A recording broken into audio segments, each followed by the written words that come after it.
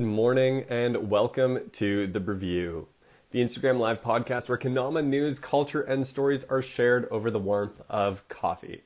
My name is Adam and I am your host, and today we are privileged to welcome to the BREWVIEW Vegas Shredder, Soul Kendama's team member, anime fanatic, symphony conductor, I don't even know if that's true, but a classical musician nonetheless, Kelvin Wong today.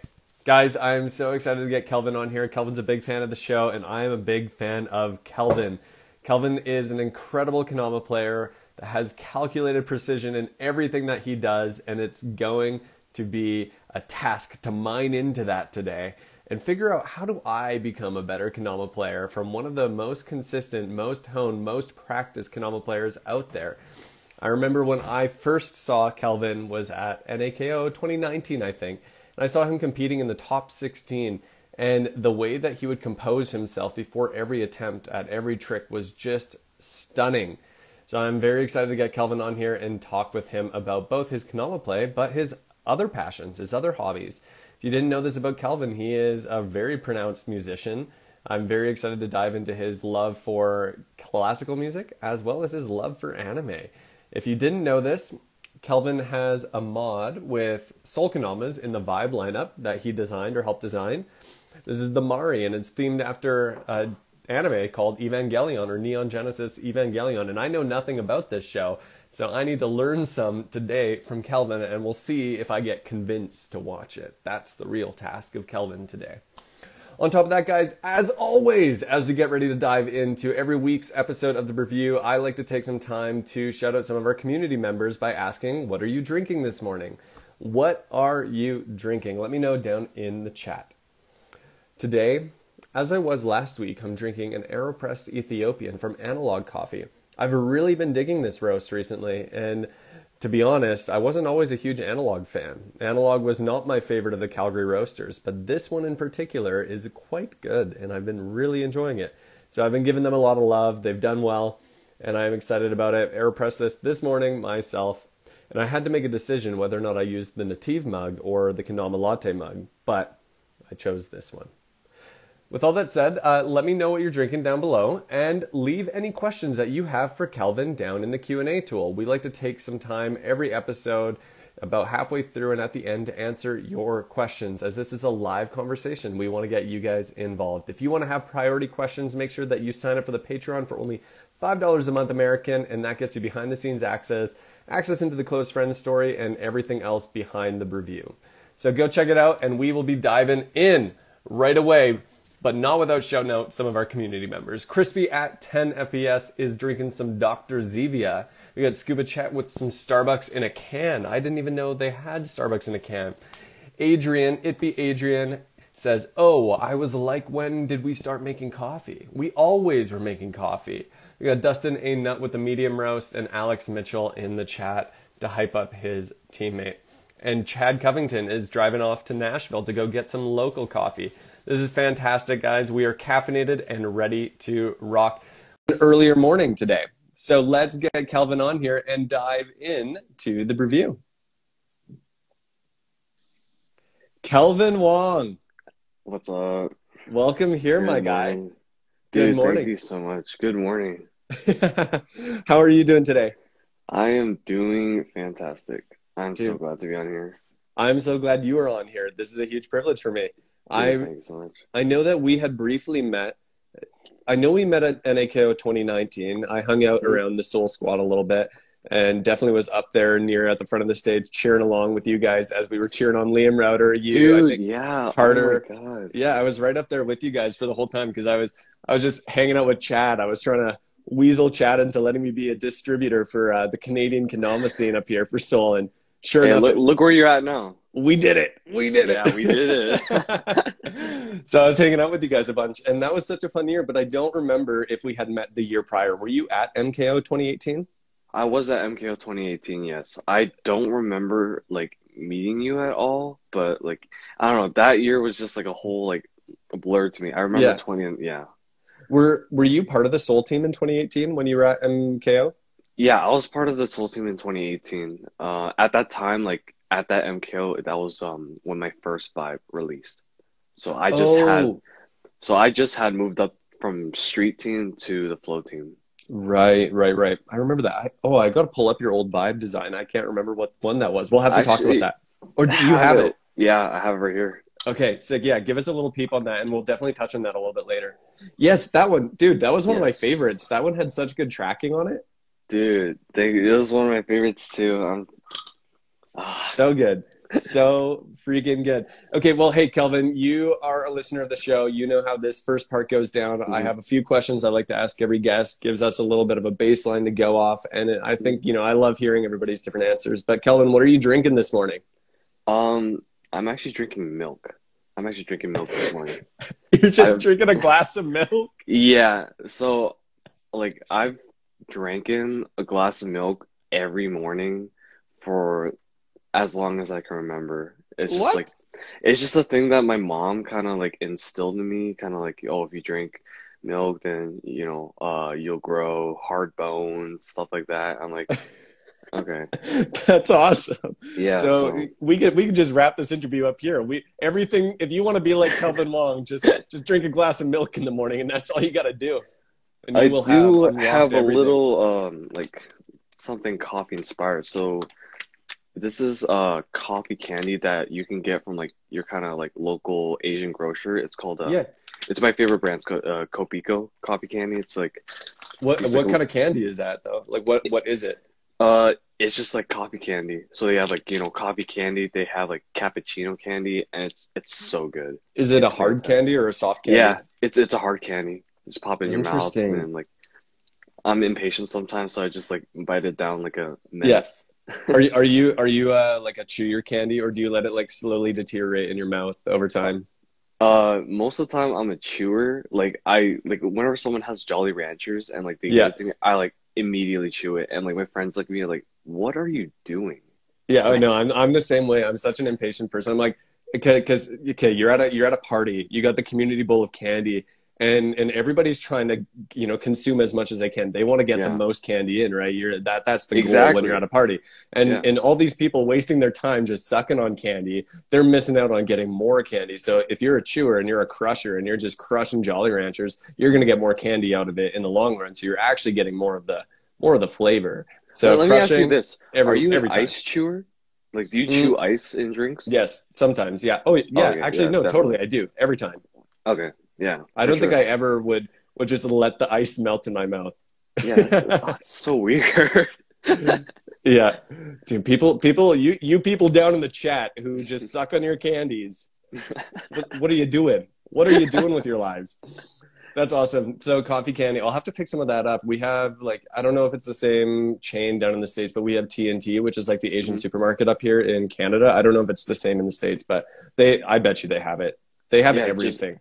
yeah, it's probably in like the snack aisle, like near like where all like the other like sweets and like chocolate is. So like you should definitely like look for it if you can.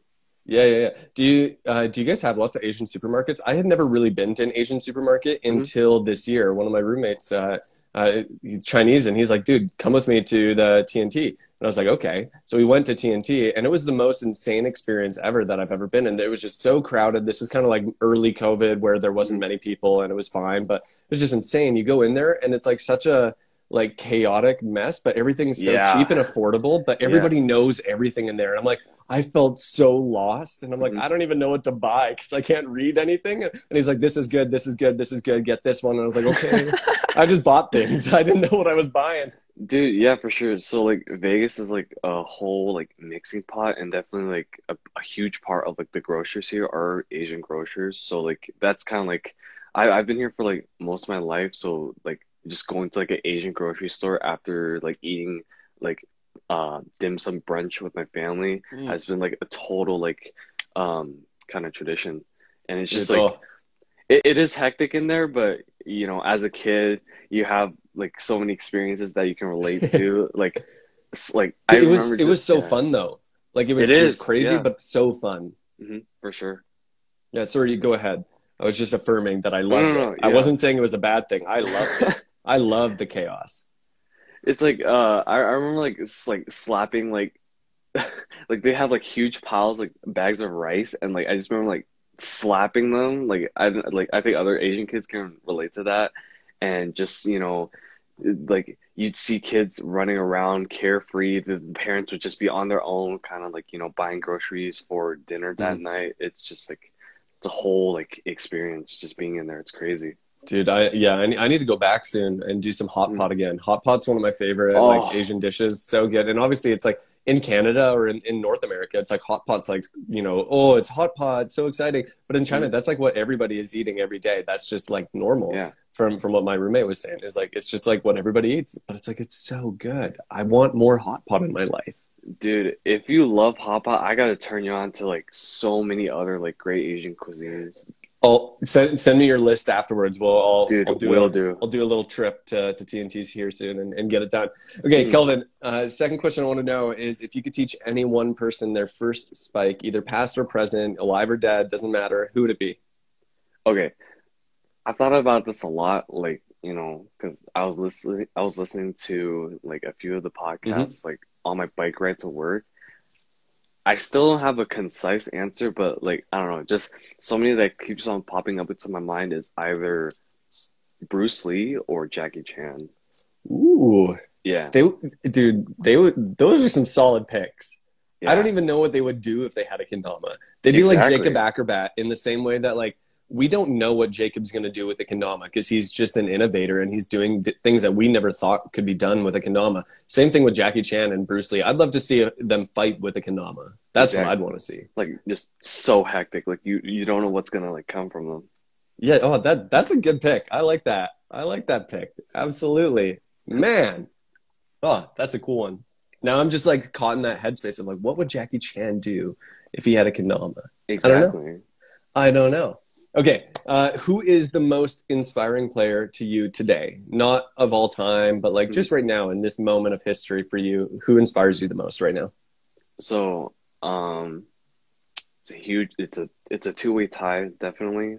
But I'm gonna have to say Kevin DeSoto, 100%. Like, ever since like getting on the team and stuff like that, he's been like super like friendly to me and like lately, our friendship's kind of like matured and grown a lot and like we Mm. hang out like every week and it's just been like so amazing to like hang out with him and like progress with him. And we just have like this dynamic where we can just, kind of joke around and, kind of, roast each other in a way where we just know that like it's out of love. Yeah. Okay, when did you meet Kevin? Obviously, you're both from Vegas. Did you grow Mhm. up in Vegas? Has been home for you? Yeah, I grew up in Vegas. I was born in like Minnesota actually, but like I moved to Okay. Vegas at a very young age. So I was there for like, ever since I was like 1 years old. And so I didn't start Dama until like I was in middle school. And I saw Kevin at my first event. It was a local Vegas event called Chillin' and Grillin' 2, right? Okay. Okay. And like I arrived on the scene and I was just like filled with like a rush of just like, wow, this is like a whole other like world that I've never seen before. And like I recognized Kev from like, a few videos I saw and I saw him and I was like, yeah, no. Because I was just like I was super introverted back then, so like didn't have like,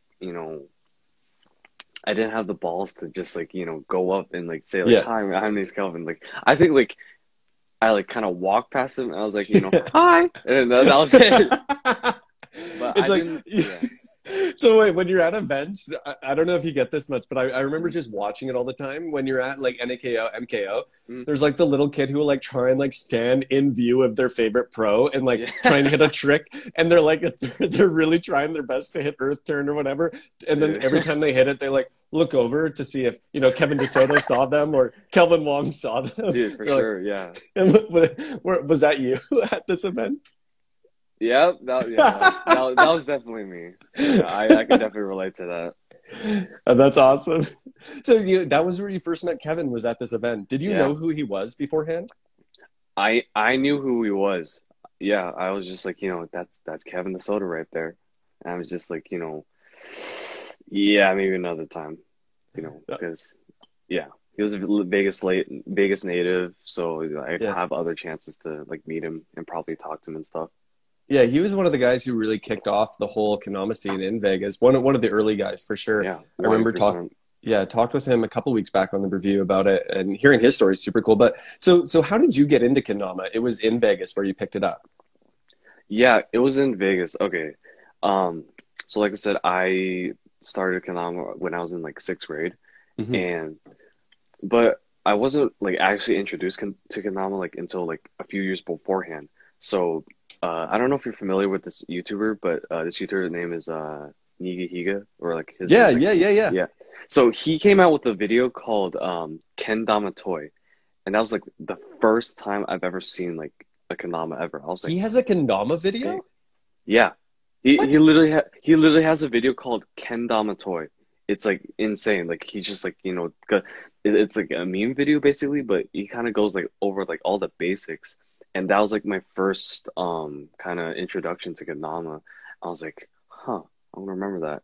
But like I totally wish I like got into Kendama back then, but it wasn't until Uh-huh. like a few years later, in middle school. So I was in gym class, and that's when like it was around like mid to end of 2014, and like around that time in Vegas, if you were there, it exploded back then. That was like like one of the Yeah. peaks in Vegas. It was absolutely crazy. Like people were playing it like on their way to class. People were playing it in like in the lunchroom.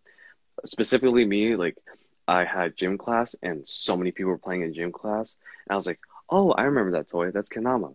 Hmm. That's stupid. I don't want to do that.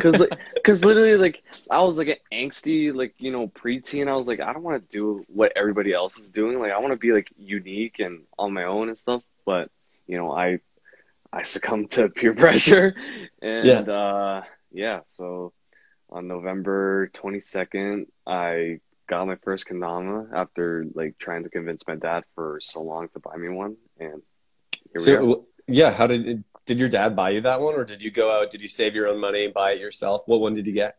Uh, no, I asked him to buy it for me because I, had no concept of of money back then. So yeah. Um, it was a um, it was a Cook's Custom tribute. It was like, it was like pearlized blue. It was like Okay. stained, it was like stained blue, like all the Like way down. the whole Ken and Dama. Yeah, it was crazy.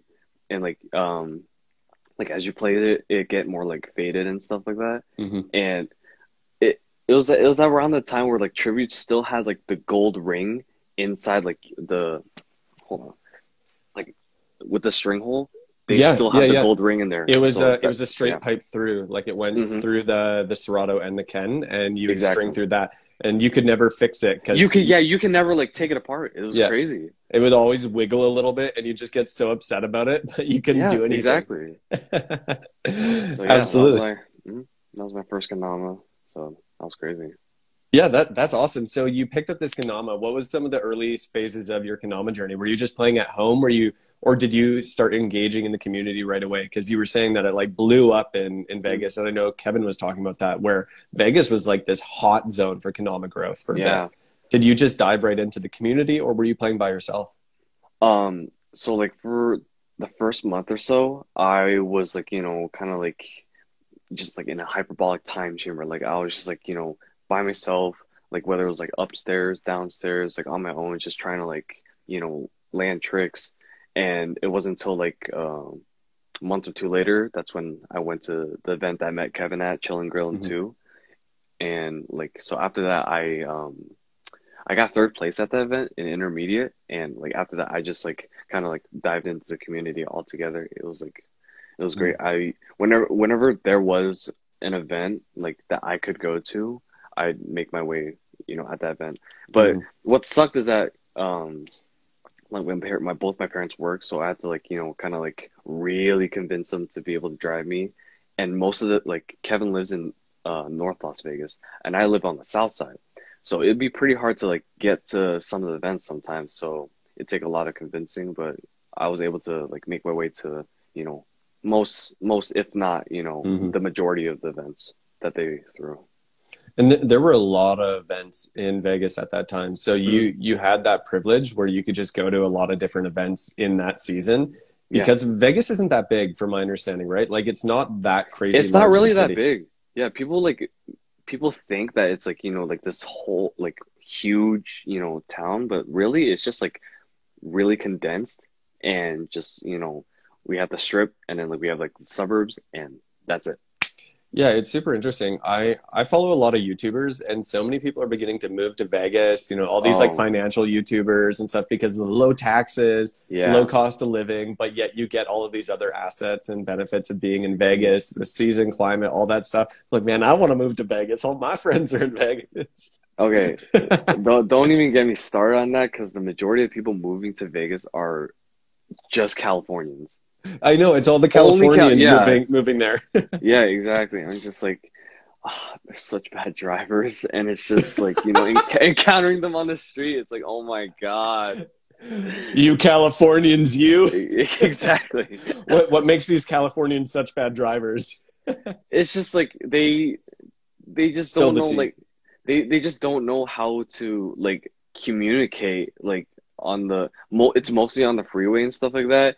And the way they drive over there, they're used to like all the congestion and stuff. But here we normally have like free freeways, so it's just like they don't know how to like react to that. That's funny. Yeah. That's what we say about drivers from BC when they come to Alberta. They have no idea how to drive here. But oh man, that's awesome. That's super cool. Yeah, that's crazy. So you got into Kendama in Vegas. You were in middle school when you picked it up. What were you doing beforehand? Like, who was Kelvin before Kendama? Like, what else were you doing? I know that you're really into music and anime, but were those things prevalent in your life at that point, or were you doing other things? Um, what's funny enough is that like anime, music, and kendama kind of fell into my life all at the same time. Like I've been playing violin the same amount of years I've been playing kendama because I Mm. started playing violin in my orchestra class in sixth grade. So yeah, around that time, like I've progressed, the same amount for both of them, which is like kind of crazy.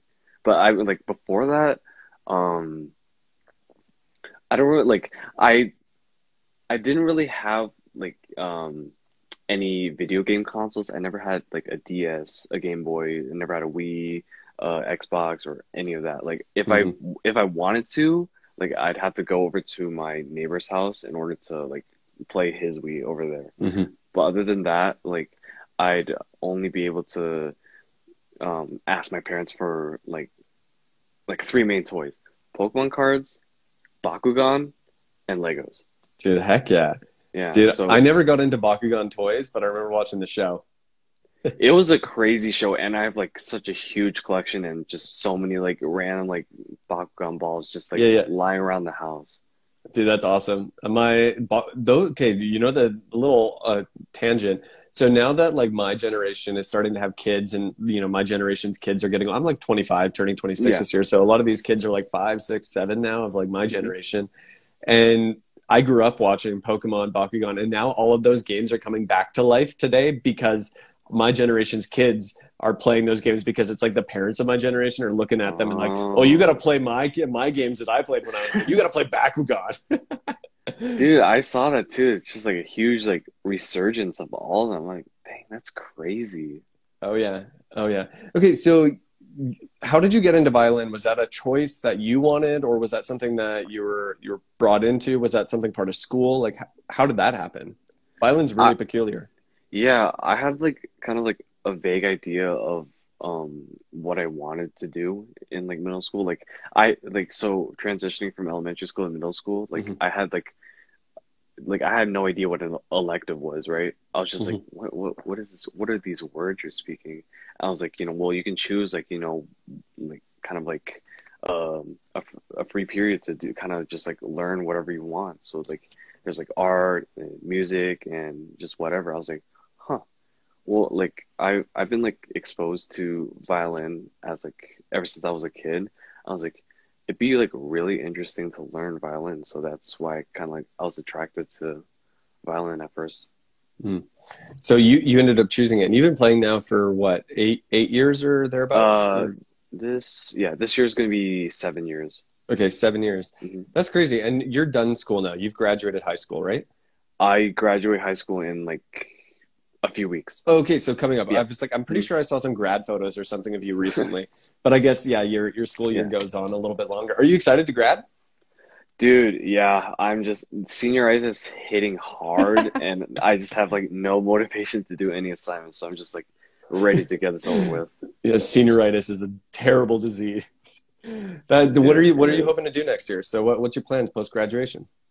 So I'm enrolled in a local community college, so that I can get like my prereqs done like Hmm. as like cheaply as possible, because that's like, the smartest option. And Hmm. then after that, I have like I kind of want to pursue like a career in graphic design. I don't know exactly what Mm. yet, but so I want to kind of go to a design school. I have like a few places in mind. Like I have like a school in Washington in mind, a school in Georgia, New York, Rhode Island. So I'm still kind of like researching them right now. So Yeah. hopefully I can, yeah. Yeah, that's super cool. Okay, we'll catch up to that moment in history in a little bit. Hmm. So catch me up through some of your Kendama journey. You've been playing now for about 7 years, 6, 7 years. You picked it Yeah. up around the same time as Kendama. You went to this event, you met Kevin, you competed, you did really well. You placed third in intermediate at your very first event, which is Yeah. heckin' good. What was the journey after that like, and when did it start becoming serious to you, where you were like, oh, I actually really like this game? Yeah, dude. Oh, okay. I can't wait to talk about this. So, um, I I moved from Vegas to Wisconsin for like a brief period. I lived in Wisconsin for like 3 years or so. So like, that kind of transition really, impacted my economic career in like a huge way. Like I was like starting to get like somewhat decent in my opinion. Like Mhm. I was able to do like, you know, lunar tray somewhat like relatively often, and like, all like the hard new gen stuff that was, you know, pretty popular back then. I wasn't able to do juggle yet, but that's fine. That like I'll do that down the road. But um so it wasn't until like 2015, 2016 that was like, a huge like kind of growth spurt for me. Like I was just like that's when so much Dama content came out around that time, Mhm. and it just like really impacted me in a huge way. And a lot of the edits that came out around that time really like impacted me, like especially from like a few players that like I really look up to, like Ben Harold, Mhm. Wyatt, and stuff like that. And um That was a really interesting year for edits because that yeah. was actually a low point for Kendama, where Kendama had started kind of sliding downhill in Hmm. its like broad scope acceptance. You know, we had that big boom when you would have started, and then it kind of Hmm. started to simmer down pretty quick. And then Yeah. there was that year where Sweets Kendama sponsored all of their pros, like Cooper Eddy, Max Norcross, William Penniman, and they did their that lineup and all the edits, and those edits Yeah. popped. But that was also so weird because a lot of people had already quit playing Kendama at that point, and it was like the first step of the return where we started to see it pick up again. So, Yeah. and that's where a lot of these pros today, like yourself, Hmm. really focused on growing. Was in that season when no one else was playing, or when Yeah, very dude. few people were. So yeah, keep going. This is sick. So I went back to Vegas like every like, winter break and summer break or so. And lucky enough, the summer of 2016 was the Las Vegas Kendama Open, LVKO. It was thrown by, I don't know if like it was thrown by the Crystal Ball family. They were like, a huge like family in Vegas that like arranged every single event in Vegas at the time, around that time. And it was such a huge event. Like, so many pros came down. It was like crazy. So that was like one of my um oh wait, no, I totally forgot. Okay. So my first like real event was like immediately after moving to Wisconsin. It was my first MKO 2015. Mhm. And just like walking into that room, like I just like you just felt like a rush of like, wow, this is like nuts. Just seeing like all of these like pros that you've seen for like the longest time, and like you don't know what to do. I didn't know what to do. All I wanted to do was just like get pictures with them and just like vibe out with them. So like I literally have a post on Instagram where I'm just like posting. I didn't know how to take selfies back then, so I literally it'd be like face down, it'd be at this angle. I was like, oh, it's like let's take a picture. And if he's down at that angle, I'm like, what? Like, what are you thinking? Yeah, the angles of selfie slowly went Yeah, from like beneath us looking up at the yeah, sky to like now it's looking down at up us so there, we can yeah, see our toes. We'll finally find a happy medium in the middle one day. But exactly. it's the recorrect, it's coming. So like that event was so impactful to me because that was my first interaction with like soul. Like that's when I bought my first soul dama. It was a walnut oak half split flow, and like Hmm. that's when I met Chad. That's when I met Shelton.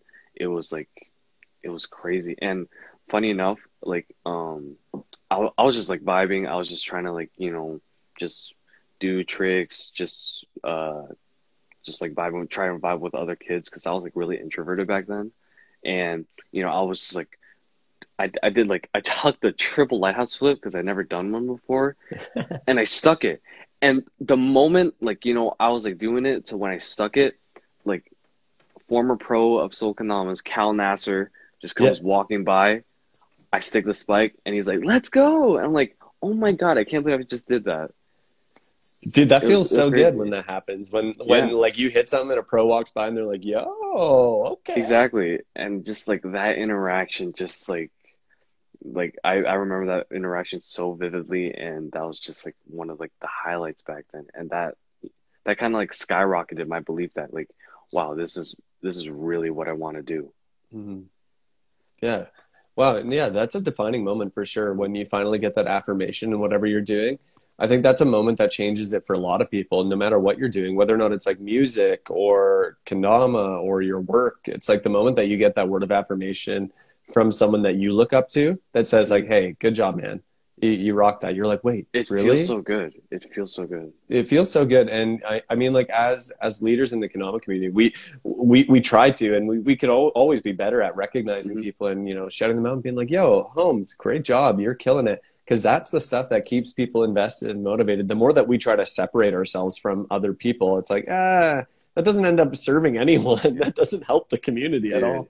you're speaking straight facts right now. Because like I like whenever I can, I always try to do like like what you said, just try to hype up some like random person because you never know like what someone's going through at the time, and you never know if that like one comment will like make their entire week. Oh, totally. Madi from Sulab, Hmm. I don't know if he has a robot or what, but he likes every single post I've ever seen on Instagram. But I know for so many people, if you're like a fresh Kendama player, Hmm. you post a clip, it's probably going to get liked by Madi if you use the hashtag Yeah. Kendama. But even to just see that, like for anyone, even if it's fake or if it's a robot, I don't know, Mhm.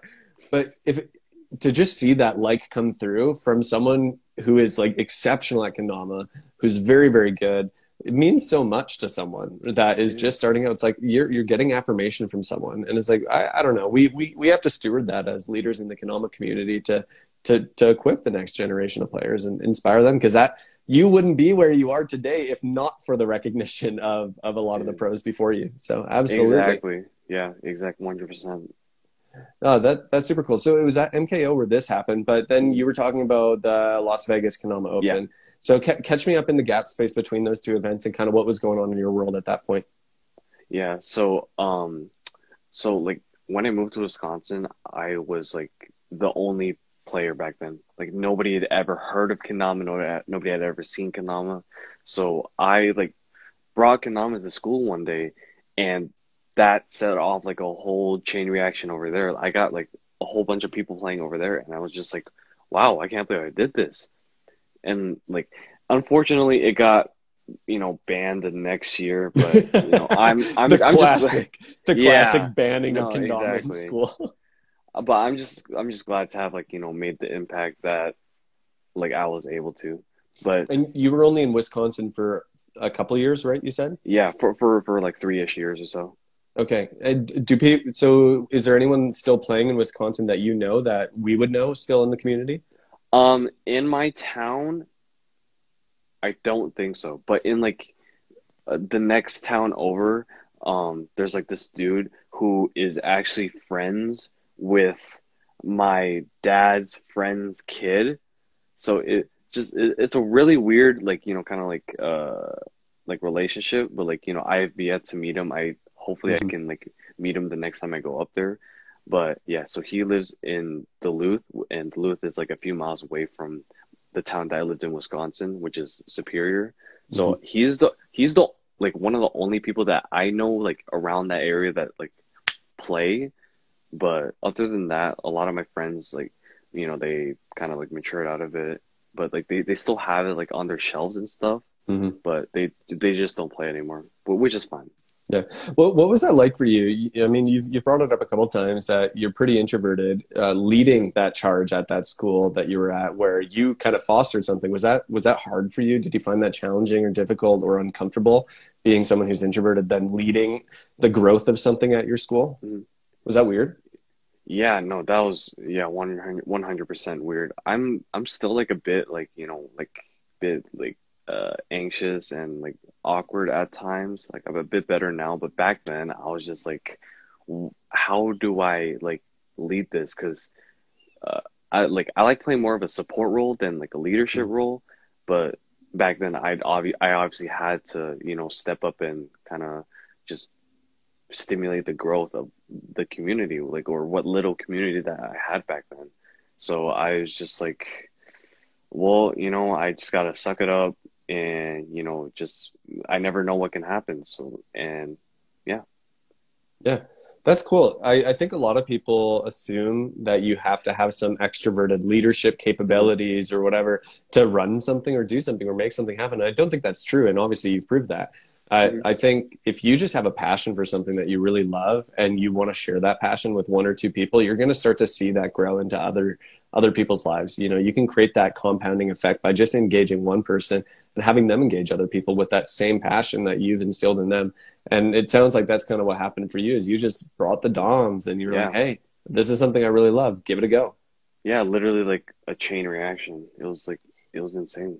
Yeah. So for those of you listening, no matter who you are, your personality, you can spread Kendama. You can do Yes, please, please do it. that. Oh, that's awesome. Okay, so then you came back to Vegas. What was that like? Mhm. So you left Vegas. So this is going to be crazy to me because you picked up Kendama in Vegas, you Mhm. left, and now you moved back to Vegas. Yeah. What was that like? Because obviously there was a change in Vegas that would have happened from when you were there to when you came back in that 3 year gap in Yeah. between.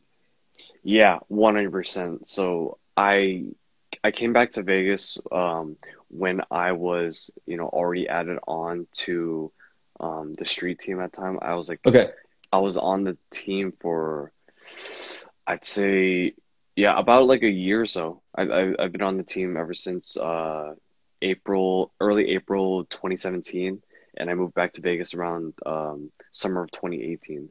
So just like I came back hoping to see that, the community was still thriving, and mostly everyone had kind of gone MIA, just like, like you a little like I It kind of fizzled want, out. Like yeah, yeah, it it fizzled out, it quieted down, that's for sure. which Obviously there's a sucks. few that stuck around, but Yeah. but yeah, sorry, go ahead.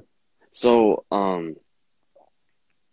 when I came back to Vegas, that was when like Kevin kind of stepped up, and we that's when we like kind of started hanging out a decent amount, and we started like vibing and just doing whatever we can. We like whenever we had the chance, we just like brought a few of our like homies that like haven't played in a little bit, and we just like brought them out, and we just have like sessions on his driveway, just Mhm. just vibing, just like playing Ken, playing Follow, just talking, and like those experiences are kind of like what make me love Vegas, because like it's like such a small thing, but just being around the people that kind of like help me like grow and enrich how I am like as a Mhm. person in the Konami community, that's like like I can't thank them enough for that. Did you find that easier to step into than what it was before? Because before that, it was lots of big events, big gatherings, and all the hype of Las Vegas Konama. Mhm. Whereas now, when you returned, it was more like a small group of friends that were still playing and just session Yeah. and enjoying it. Did you find that a better place for you to fit in? Um, so I had the privilege, I had the like, the sponsor player privilege. Right. Like I don't know how it'd be if I, didn't have like the thankful sponsorship that Seoul gave me. Yeah. But yeah, so like right off the bat, just having like being able to get sponsored by Chad and stuff like that, and like having a teammate literally, you know, half an hour away that kind of like really was able to help me. I was kind of like I was kind of young gun out there. Like I wasn't really known at all, and like even when I moved back, the only people that really knew me were Kevin. So Kevin really helped me like able to like spread my name around Hmm. in Vegas and stuff like that. So yeah, that really helped a lot. Yeah. No, totally. So okay. So you talk about the sponsored privilege piece. Do you think that if you didn't receive that sponsorship, that would have changed what it was like coming back to Vegas? Do you think you'd still be playing, or was that a key moment for you to get that sponsorship? That was definitely a key moment for me because you don't know how many times that I've had like I'm sure like every Kendama player has had it, but there'd be a lot of times where I'd just be like playing by myself and like, man, like what's really like driving me? Like it's so hard to play nowadays by myself, and it really just sucks. But like literally the moment I like got on the team, like it sparked such a huge motivational boost in me. I'm like, wow, this is crazy. Like, you know, Hmm. this is something I really want to do for like the next like however many years or so. Yeah. Was that the goal for you to get sponsored? Was that something you were really chasing for? And if so, why? Like, what did you want out of sponsorship? Back then, like I was just playing, you know, to play. It wasn't until Hmm. like I met Chad in at LBKO 2016. That's when I like realized I was like, wow, I really want to go for this company.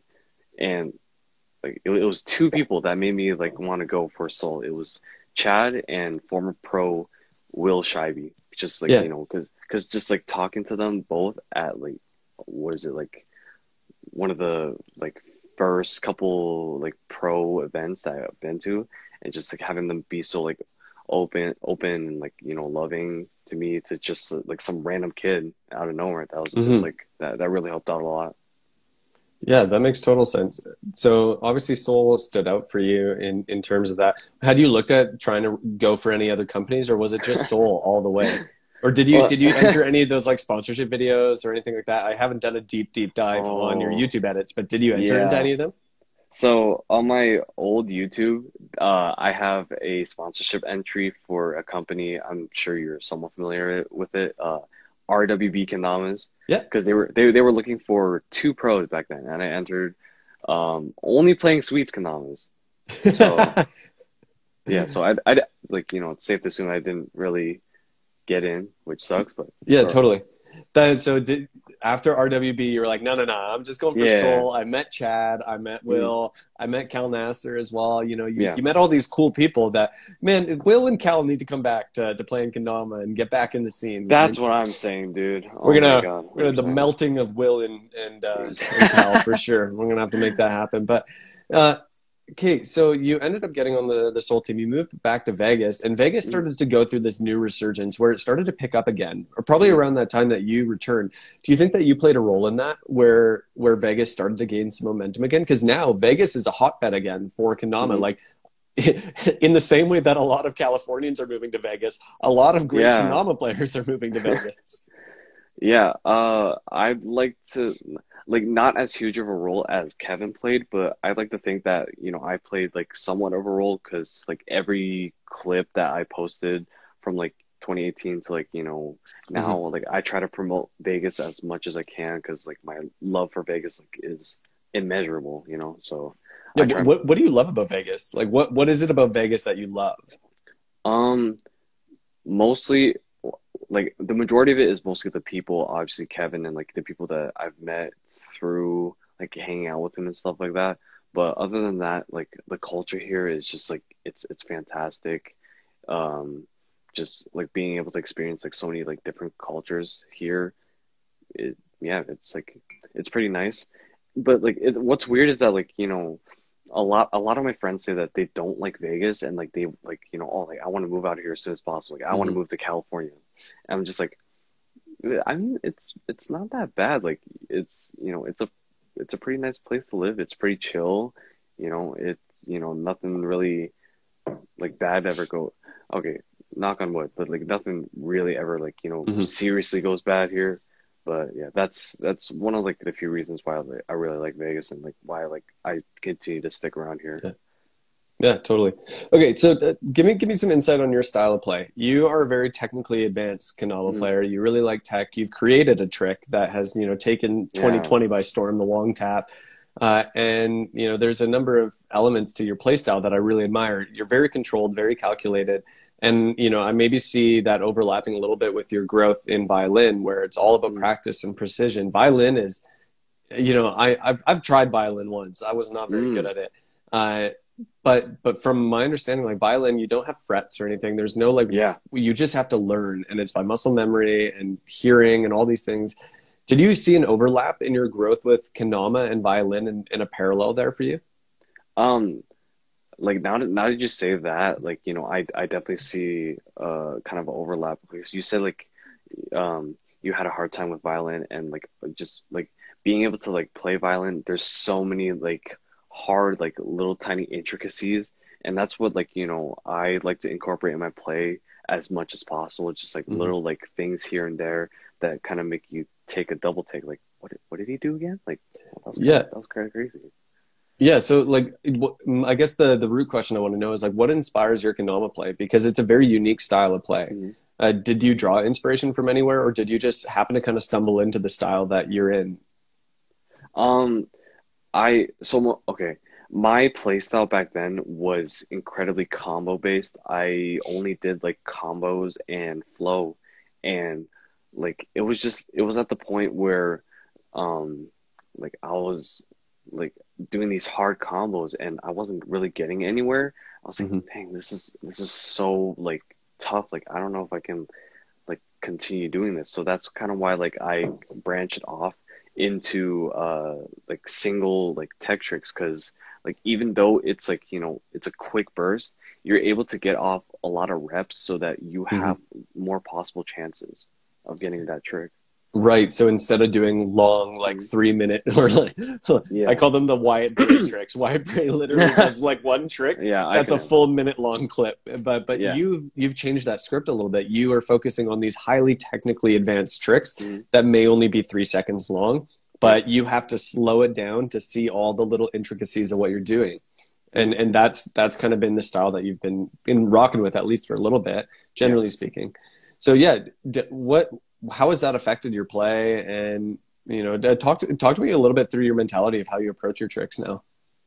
Um, yeah, so kind of how I approach my tricks now, like I stem a lot of inspiration from like all my other like, pro players and even Hmm. like, like players that like haven't really gotten their name out yet. And like I consume like so much media. Like if I'm not playing, I'm like watching edits. Like I'm rewatching edits that I've watched like, back then, just trying to get like new ideas. Hmm. And it's like sometimes it'd be from that, sometimes it'd be like even on accident. And um and so this is like how my thinking kind of goes. Like if I did like a concept, here's like where I branch off. Like Hmm. what if I did this to fast hand? What if I did this triple? What if I did this to penguin? What if I did this like inward? So like I I kind of do like I have a concept in mind and I try to branch out to see like what all the possible possibilities are, and I just kind of like center in on one, and that's how like I decide on like a trick to post or like a trick to like put in an edit. Hmm. Yeah. So do you plan your tricks? Because I could never come up with the concept of doing a long tap. Mhm. Like I don't know how I would ever come up with that in my head until I like accidentally hit it and it like flipped around. I was like, wait a minute, this is Mhm. possible. But do you think about it before you do it? And you're like, what if I just hit it this way? Like, are you mathematically inclined to look at the Ken and the Tama and be like, if I just do this, it will do this and rotate in that way? Or does it start out as kind of like, oh, let's just find out what happens if I hit it like that?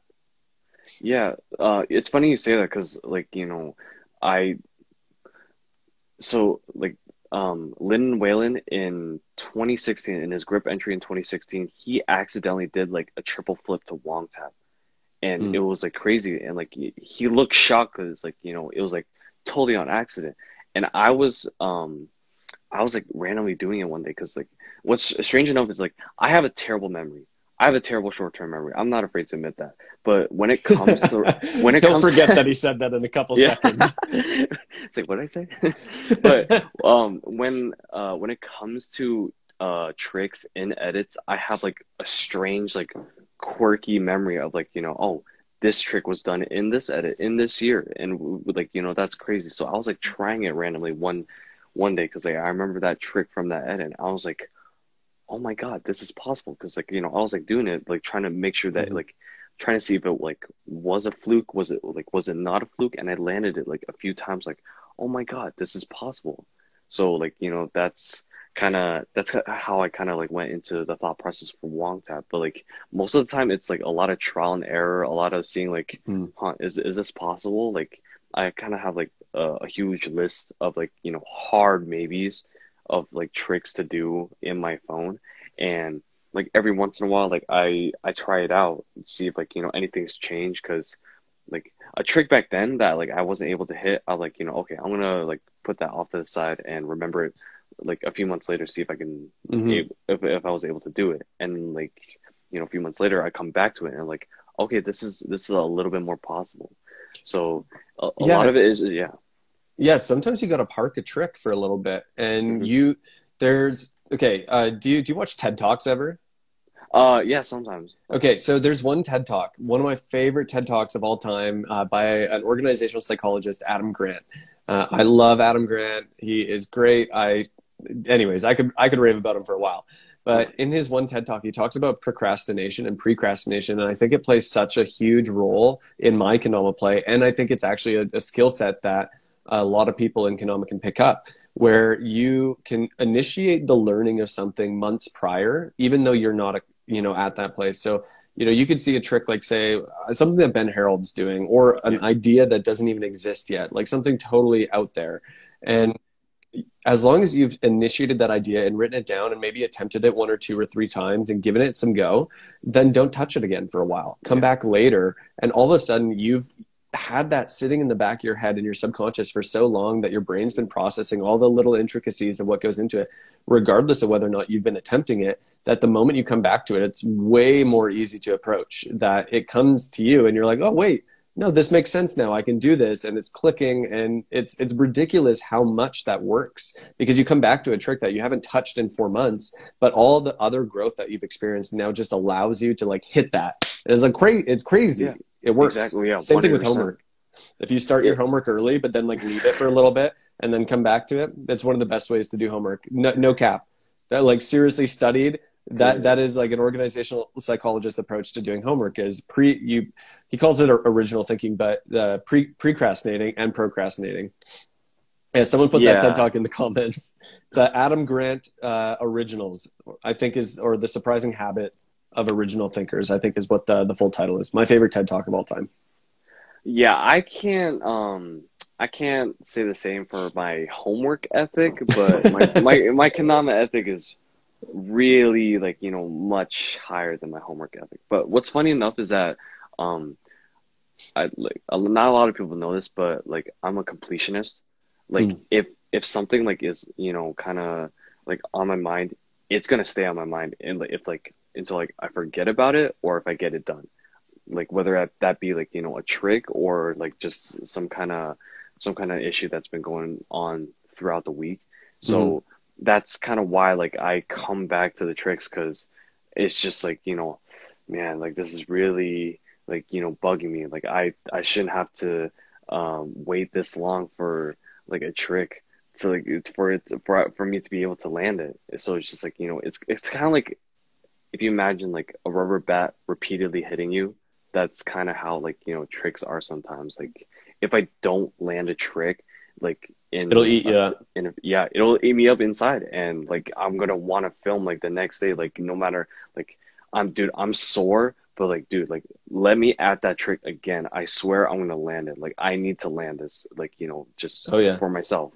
And I think people see that in you too, because I remember watching your Mari edit for the Oh my Evangelion God. mod, and what I can't remember what the one trick was, but it was at the end, and you just like let out this like visceral like Yeah. it was I don't know what it was, but it was something deep down inside that came out of you when you hit that, and it looked like you just been at that thing had been consuming you for so long that when you Yeah. finally hit it, it was like the biggest sense of relief that you've experienced. Mhm. Is that right?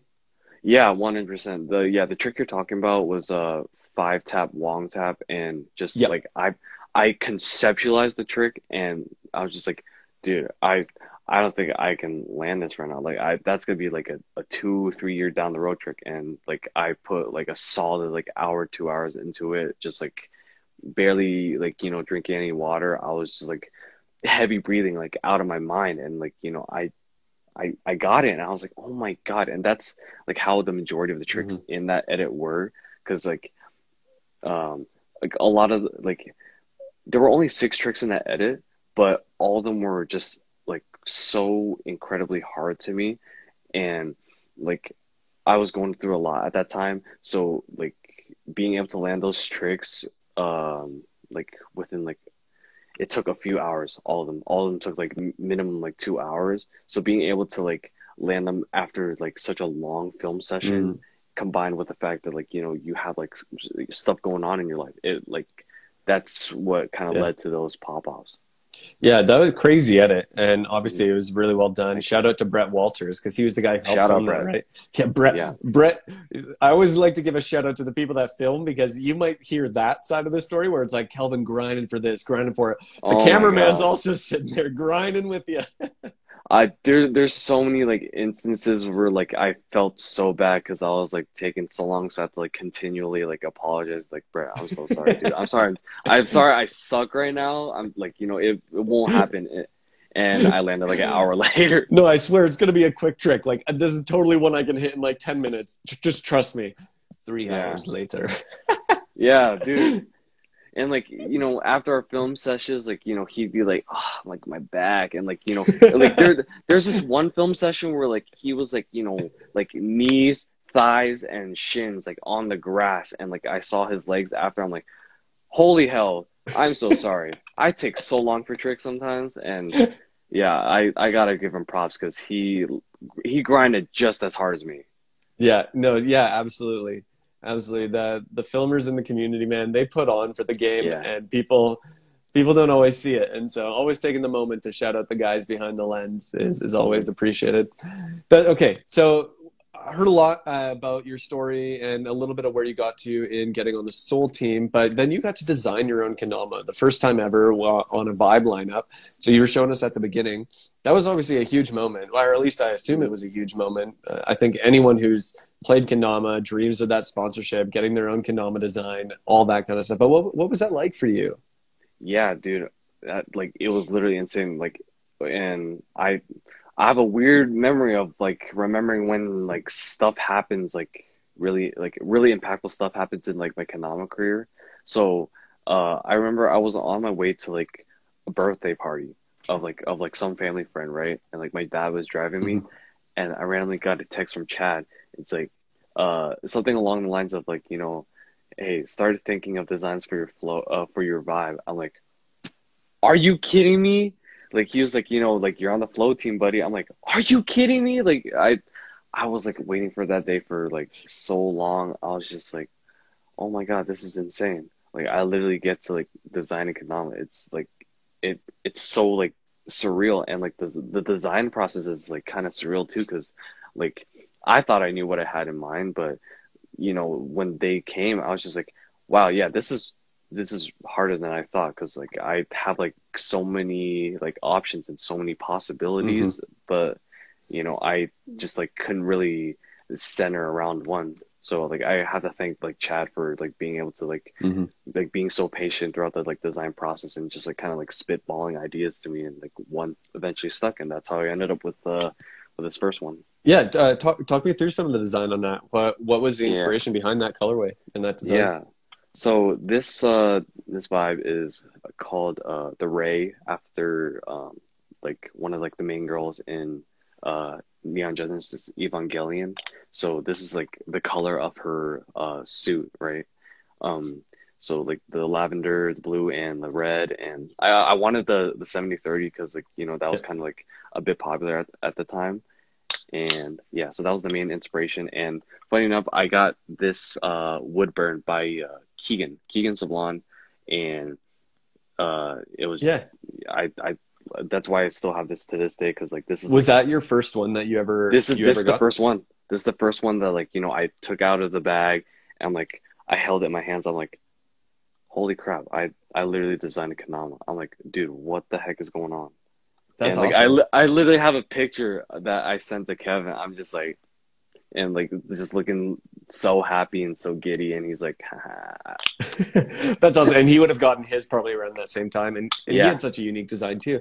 Hmm. I think that's one of the coolest things about the Soul team. Like, even though it's technically not a pro mod, it kind of is in some ways because you got Hmm. to play a role in designing it. Uh, Yeah, and exactly. and that, I don't know. I think that that's such a beautiful piece of being on the Soul team as a flow member is that everybody kind of has their own piece of Soul where they get to add to it. They're not just repping the brand; they're a part of it. They play a role Yeah. in the design process. So I think it's great. I think it's so cool, and obviously a great Dama, great tracking. Thank you. Okay, Thank you. but okay, here's where we got to get nerdy. I want to dive into anime Mhm. here a little bit and learn. Tell me what Neon Genesis Evangelion is. I looked a little bit online, but I wanted to hear it from Mhm. you. I wanted to get the Kelvin Wong pitch on Neon Genesis Evangelion. Is that right? Did I say it right? Yeah.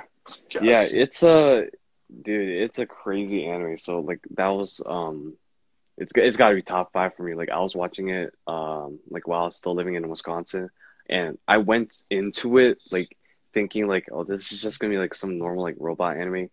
Yeah, no, it just turns into like something like somewhat like abstract, but like so like beautiful. It's actually like insane. So it's it starts out as like a mecha anime, like the main character Shinji, right? His dad wants him to pilot this robot called the Ava, and like and there's these monsters that come from these like biblical like monster-ish Hmm. things called angels that kind of like come down to uh this futuristic Tokyo that they live in, and they use the Ava to like defeat the monsters. And Right. that's how it was like for like the first half of the anime. But then like you as the lore goes on, like literally it's been a while since I rewatched it, but the Avas and the Angels are actually like related. Okay, oh shoot, that's kind of like okay. Are you Forget spoiling it for me? sort well, sort of kind of, but No, no, like no, it's okay, okay. How long is this show? Like how many seasons? it's it's 26 episodes, and then there's a movie, and then there's the rebuild movies after that. Oh, so it's not that long. It's only 26 episodes. Yeah, but it like while you're watching it, it's so long. It's like it's crazy. So like So is this like Pacific Rim, but like anime? Is this what this is? sort of kind of, but Okay. more like psychological and like just really like ethereal, like really like spacey, and like Yeah, yeah. the concepts are just like wow. Okay. Super Yeah. cool. I'll have to go watch it then, and then I'll give my official review eventually. I've been trying to dive a little bit into the anime culture in this Mhm. past year. I mean I've talked a little bit about it on other episodes, but trying to dive through a few shows. I Mhm. just watched a new show. It's not technically an anime, I don't think, but The Dragon Prince on Netflix. Have you heard of it? It's I have not co-created by heard of that one. co-created by one of the co-creators of Avatar: The Last Airbender. Oh, really? Storytelling fantastic, but the animation in the first season's a little weird because it's 2D on 3D, and they do Oh, it at a okay. low FPS, so it's very Mhm. like it looks kind of like you're like watching stop motion a little bit in the first Okay. season, but then they speed up the FPS in the second season, and it's got really good pacing, really good show. Okay. I'll But give that one a try. Yeah. it's Um. more a cartoon than it is an anime. It's not. Okay. I think it is technically quote unquote a cartoon. Okay, for sure. So I just saw a comment that what is it? MJ just put in the chat. So a huge thing that like to remember like when you're watching the anime is like episodes 25 and 26 are kind of like, you know, iffy, like, you know, they're still like crazy episodes, but like they're just like, you know, kind of like recaps and just really like delve into like the psychological Yeah. like aspect of the anime. But like what really seals the deal, and like Brett can like, you know, agree with me on this, is the movie that comes after Hmm. the end of Evangelion. Like, So they end it with a movie. yeah. So Interesting. so like you watch the whole entire anime and then you follow up with the end of Evangelion, and that just like, you know, they bump up the psychological aspect like times 10. It's insane. It's a crazy like you have to prepare like, you know, your emotions for it, because it's like Hmm. you leave like watching the movie like what just happened? Like you're like numb. You're just like, what the Are they going to hell? make more? Is there more to it, or Um is it done? No, so after the end of Evangelion, there's like the rebuild movies, and the last rebuild movie, the fourth one, it like came out in Japan. I wish I can watch it, but you know, I have to wait a little bit. But that fourth one is the last one from the Okay. for the franchise. So I don't think there's any more content coming from that. Okay. Interesting. So, but that you haven't seen the last one yet, Yeah. and then it's No. done. Are you ready Yeah. for that? Are you ready to be done? No. What's funny is that like it's taken like 10 years for like it to come out, so it's just like this long build. But yeah, Crazy. what Brett said is make sure you watch the anime first and then follow up with the Okay. movie, because the anime Yeah. is still definitely worth watching. Yeah, absolutely. Okay, so here's the real question though. You've designed both of your kendamas, the Mari and Hmm. the Rei after Evangelion. Why Yeah. has this played such an important role in your life, and why choose to pick colorways or inspiration from that anime than from anything else in your life, like violin or your family or Hmm. Vegas or whatever it is? Like why the anime in particular? I think like both around both those times are when like, you know, I like anime. I was like consuming a lot of anime. I haven't really like consumed much of it recently. I've like been reading a lot of manga, but yeah, like just I was watching like a lot of anime at the time, like, you know, throughout like so many like different Mm, genres, like, and I was just like I was just really struggling to find like a concept, a colorway for like what I wanted to do for my vibe. And like I obviously have to plug Adrian, Ippy Adrian, for this. He's the homie. hmm. He like kind of like uh he had like an idea for um like if he were to get like a dom or so, like he'd inspire off of like a colorway off of a Sailor Moon, and that got me thinking. So I have to thank him for like introducing me to Mm, the anime like color inspo thing. right. So yeah. Totally. Man, there's so many places to draw inspiration from. I Mm-hmm. obviously like, even though I don't ever intend on going pro, or like not that I even think that's a reality, but if I were to design a kendama, like where would I draw inspiration from? And I think everyone who plays kendama and who's been playing for a little while starts thinking, it's like, Yeah. ooh, if I ever get a pro mod, what am I going to design at? What are going to be the things? Am I going to put a picture of my dog on it, or I don't know. But I think it's cool that you drew inspiration from something that isn't actually something you created. Yeah. It's something that you pulled out of something you love and you brought it into a different world that is somewhat connected. It's Yeah. obviously two Japanese subcultures that are now bridged together by what you've done in both Hmm. your mods in the Mari. So give me a brief snapshot on the Mari and how you designed that, and then we'll take a little break. We'll answer some questions from the chat, Okay. and then For we'll sure. we'll dive into a little bit more of the like analytical side of your competing style. I want to really get into, because Okay. you're an excellent competitor when it comes to kendama, and you're very Thank you. Thank you. practiced in how you do it. And I want to dive into your methodology a little bit. But Yeah, for sure. yeah, talk to me about the Mari. So like, um, so with the Mari, like I kind of wanted to continue the theme of like anime like colorways, because I thought it'd be like only right, because you know, to have like one anime colorway and then another colorway, kind of like, you know, a whole different thing. I would, like in my mind that'd be like a little weird. So I kind of wanted to continue the theme, and I was like really struggling to like find like a colorway for that one too. I was like I had like a few like rough drafts. Like I put like the color palettes of some like the anime that I was watching, of like some like the main characters, and I was like, okay, that'd be interesting. That'd be Mhm. interesting too. And like I don't know, like I just like always kind of circled back to Evangelion, because like just the colors in that show were like so nice. And I remember one character, I was like, huh, who's that? Who's that girl in the Rebuild movies, right? So like I looked it up and I was like, that that is a sick colorway. I want that. So Mari isn't actually like in the like the main like anime and the end of Evangelion. She comes in the Rebuild movies, and like she's kind of like, you know, this like spunky like teen, like totally Hmm. uncharacteristic from the other characters. And just like, you know, I don't know, just something about like her colorway stuck out to me. I was like, okay, yeah, nobody has done this yet. And like I really like the pink because, like, you know, you don't really see Hmm. a lot of pink in the Konami No, community. not too much. Yeah. So I, you know, gave the idea to Chad, and Chad, like, you know, drew up a bunch of variations of like the lines of Mari, and like I came to one and I was like, yep, that's the one. And so that's how I came up with it.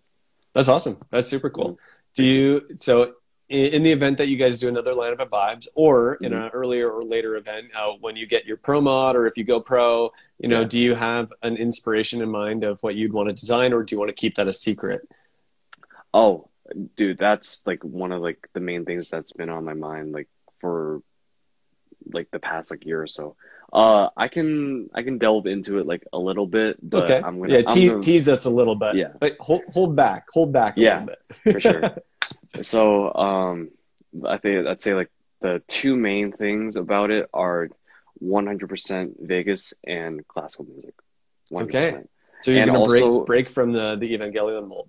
yeah, but like I have such a sick idea for like the emblem, and the emblem kind of ties into my family's history in Okay. kind of like food and the restaurant business, because a lot of my family came from China, and like they, you know, needed to find a way to like make a living, and one of the only things that they knew was like, you know, cooking. So Yeah. so many family members of mine have like restaurants and stuff like that, and they've made like, you know, a pretty like a lot of them have made a pretty like big name for themselves.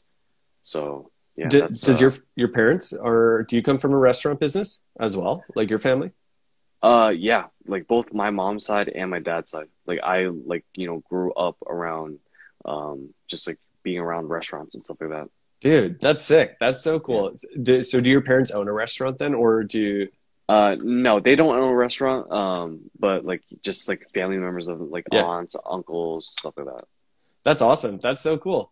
Do you have a favorite? Well, we'll jump into some questions here. Last question, Yeah. and then we'll jump in. Yeah. There's so many things I want to ask, but Yeah. what is like a classic dish that is like your favorite in the family business or the restaurant business of you know, like what you're familiar with? If you were to cook, okay, I'll rephrase. If I were to come over to your house, Kelvin, what would you cook me? Uh, it'd be like one of three things. So it'd be either green pepper steak, which is like, you know, one of like my most favorite dishes that Okay. like my aunt cooks. Mapo tofu. Oh my God, mapo tofu is so good. It's a spicy tofu stew with ground pork and like, you know, some like pickled vegetables in there. It's so good. And kung pao chicken. Kung pao chicken is like fantastic. Okay, 100%. okay, and nothing like nothing like a Chinese buffet, like real authentic Chinese food. I'm stoked Yeah, for it, man. I'm already dude. checking my flights right after this. That's awesome. Okay, let's hit up a couple questions from the chat from the Patreon, Will and do. let's dive through some of these, and then we'll jump into kind of more of the modern conversation of what's going on today. Okay, will do.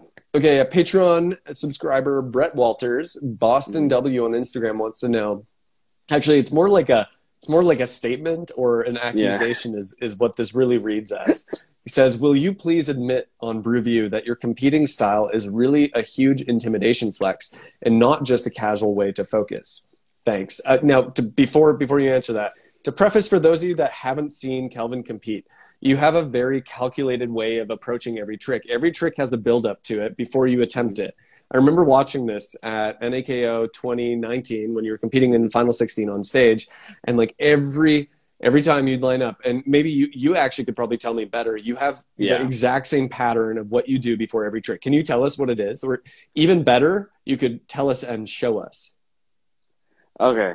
Uh, okay. I'll tell you first.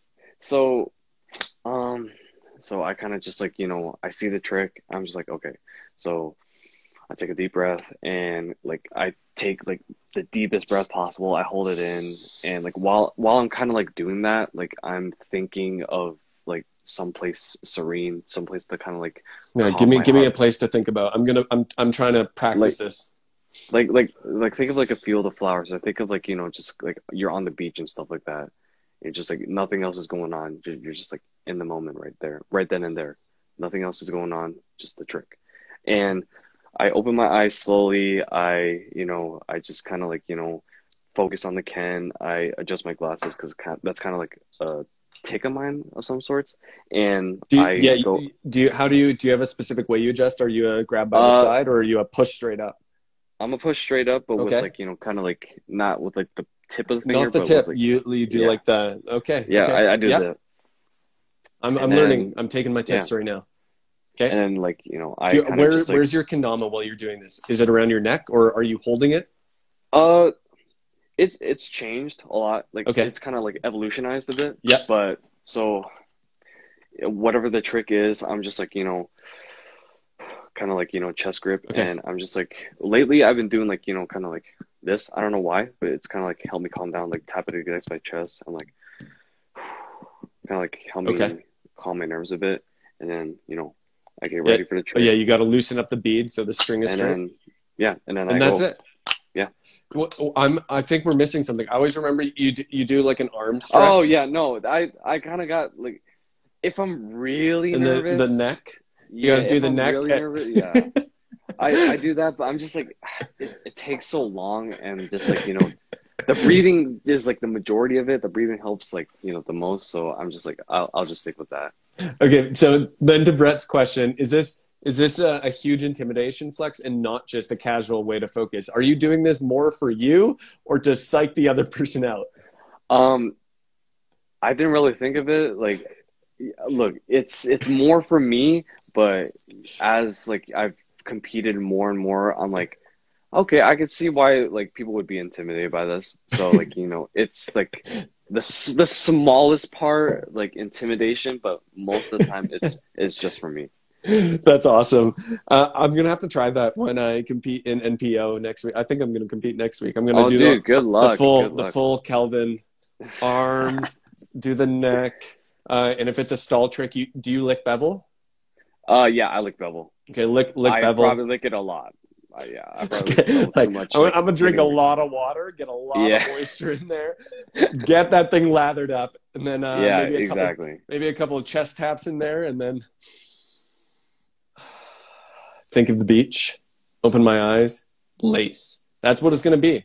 The Mhm. entirety of NPO. I'm gonna make the whole event last 3 times longer than it needs to be. You just see sweets like it's like That's awesome. So uh, there you go, Brett. It's part intimidation, but mostly for Kelvin. I think actually breathwork's a huge tool that canola players can actually take in and practice and get better at. Breathwork for a couple of reasons, like the science behind breathing. If you can better practice oxygenation and breathe in more, that's actually going to help your ATP production in your body, which I can't remember what ATP stands for, but basically it's like the currency in which your muscles feed off of.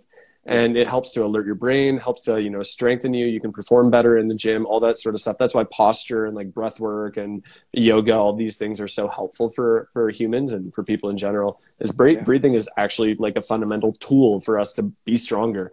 So and focus. So breath work is key. Guys, breathe better. 100%. Okay, another Patreon subscriber, Kendama cares. They want to know what was the milestone in your play that when you passed it, your mindset shifted from being a pedestrian slayer to that of being a competitive peer of pros. Do you have a defining moment for you? Oh my God, oh wow. That's a crazy. I'd like to say Wong Tap, but like that'd be like the obvious answer. So I kind of want to dig a little bit deeper. I think it has to be either like, putting out my first Kanama edit, Mm. just like showing the whole world what I have to offer. And just, oh my God. I didn't even tell you the story of how like I got asked to be on the team. It's such a hilarious story. Yeah, you can give So it to us real quick yeah, if you'd like. yeah, I'll give you real quick. So I was at a basketball game, right? I was at a basketball game watching my cousin, right? Like totally like unsuspecting. Like at the time, like I was just like repping Seoul for about like 8 months or so, and then I get a random DM, and it's a long one, and guess who it's from? It's from Will Shivey. It's like, yo, like, we'd like to invite you onto the team. And like, I screamed. I literally screamed out. I screamed out loud. I threw my phone. I was like, no, no Yeah. way.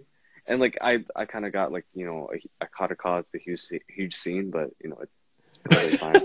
But yeah, In the 100%. gym, was Yeah. it at a game or it was a game that you were watching? It was a game. Yeah, it was a game. Yeah. And then all of a sudden, everybody was watching you. Yeah, and they're like, "What's wrong?" It's like I literally just got asked to be on a team. That's So yeah, exciting, dude. That's crazy. That's so cool. I love hearing the stories of when people get sponsored. That's so impactful and powerful. I love it. I love it. dude. So either that moment or my putting out my first edit, that those have to be kind of like my defining moments, 100%. Yeah, absolutely. Okay, Kendama Cares also wanted to know, was there a specific mentor in your life who encouraged you to believe that it was your time to make this perspective shift? From when you transitioned from being, just a casual slayer to being a pro. So this is kind of like the second part of the question. Did you have someone that was guiding you in that journey and walking alongside you?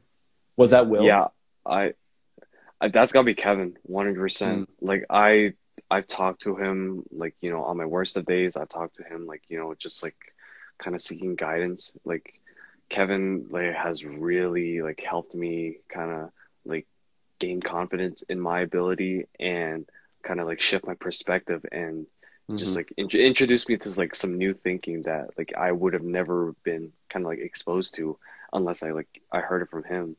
And it's just hmm like he has so much fantastic insight and just being able to hear him talk, it's like it's just like yeah, like I 100% believe what you're saying, and what you're saying is like so useful to me right now. He hmm said a lot of things that has really stuck to me, and that's like he's kind of the one that's like helped me kind of skyrocket like my play. Like I'm still kind of like eh, Kevin the Dark Horse. Yeah, I'm still kind of like trying to make a name for myself, but he's really helped a lot in that journey, 100%. Mm. Yeah, absolutely. That's awesome. Yeah, Kevin's a beauty, and he has done so Yeah. much for the Konami community. I loved my chat with him that I had a couple weeks back, and Mhm. honestly, I think more people need to get Kevin in their corner as a mentor. He's such a humble guy. Exactly. He's so great. Okay, question from Chan the Man 52. What is the best kind of gummy? Candy? Yeah. Like what's the best kind of gummy? Um, this is my go-to. It's the Haribo Star Mix. So it's Okay. like it's the mix of all like the gummies that Haribo has. So it's the cola gummies, the gummy bears, um, the sour snakes, the cherries. It's like I love Mhm. variety, and like that's like why I incorporate it into my play. So 'cause that kind of like adapts into like my real life stuff. So like that's why I like the Star Mix, because it's a whole like mixing pot of like all my favorite gummies. Yeah, I haven't had gummies in a while, man. I grew up with so many like teeth issues, and I'm like, I just like don't eat sugar that much anymore. I'm like, I'll just stick to the things that are probably better for me. I break that a little bit here and there. Okay, Dylan J. Johnson wants to know, have you ever played a sport? If so, does it now affect the way you play? Mhm. Um, so I played soccer for a little bit. That like didn't have as much of an impact, but from 6 years old to 12 years old, I was actually like I was in Taekwondo. Like I'm a second degree black belt in Taekwondo, and just like I kind of like adapted a lot of like the competing style and like the mentality style from that, and I put it into like how I play like as a person, Mm. and a lot of it is just like the resilience that I've learned from like being in Taekwondo, and just like being able to like tough it out, like that has really hmm helped me out a lot. But Do yeah, you so do you still do Taekwondo? No, not anymore. It's been like a fair bit, but But you could still rustle and tussle me and take me down for sure. I never took any taekwondo.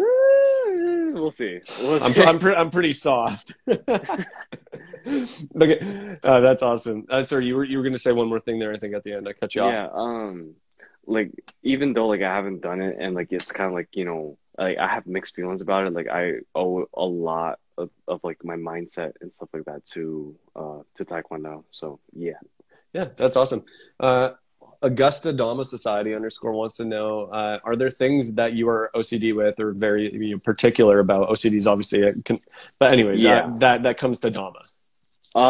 Yeah, 100%. Like literally, like so I was with Kevin yesterday and we were hanging out and I gave him like we traded Kens because the Ken that I have just like didn't have like a special click that I like. So if a Ken, I'm sorry to say this, like Chad, if you're listening to this, like if a Ken has like loose cups or just doesn't have like a nice sound, like this sound right here, like it's solid. It's like you're like like so that kind of sound like kind of drives me to play, and it really helps me out a lot because like I like the oral AURAL, like the oral experience that you get from like like getting spikes and cups, it really helps out a lot.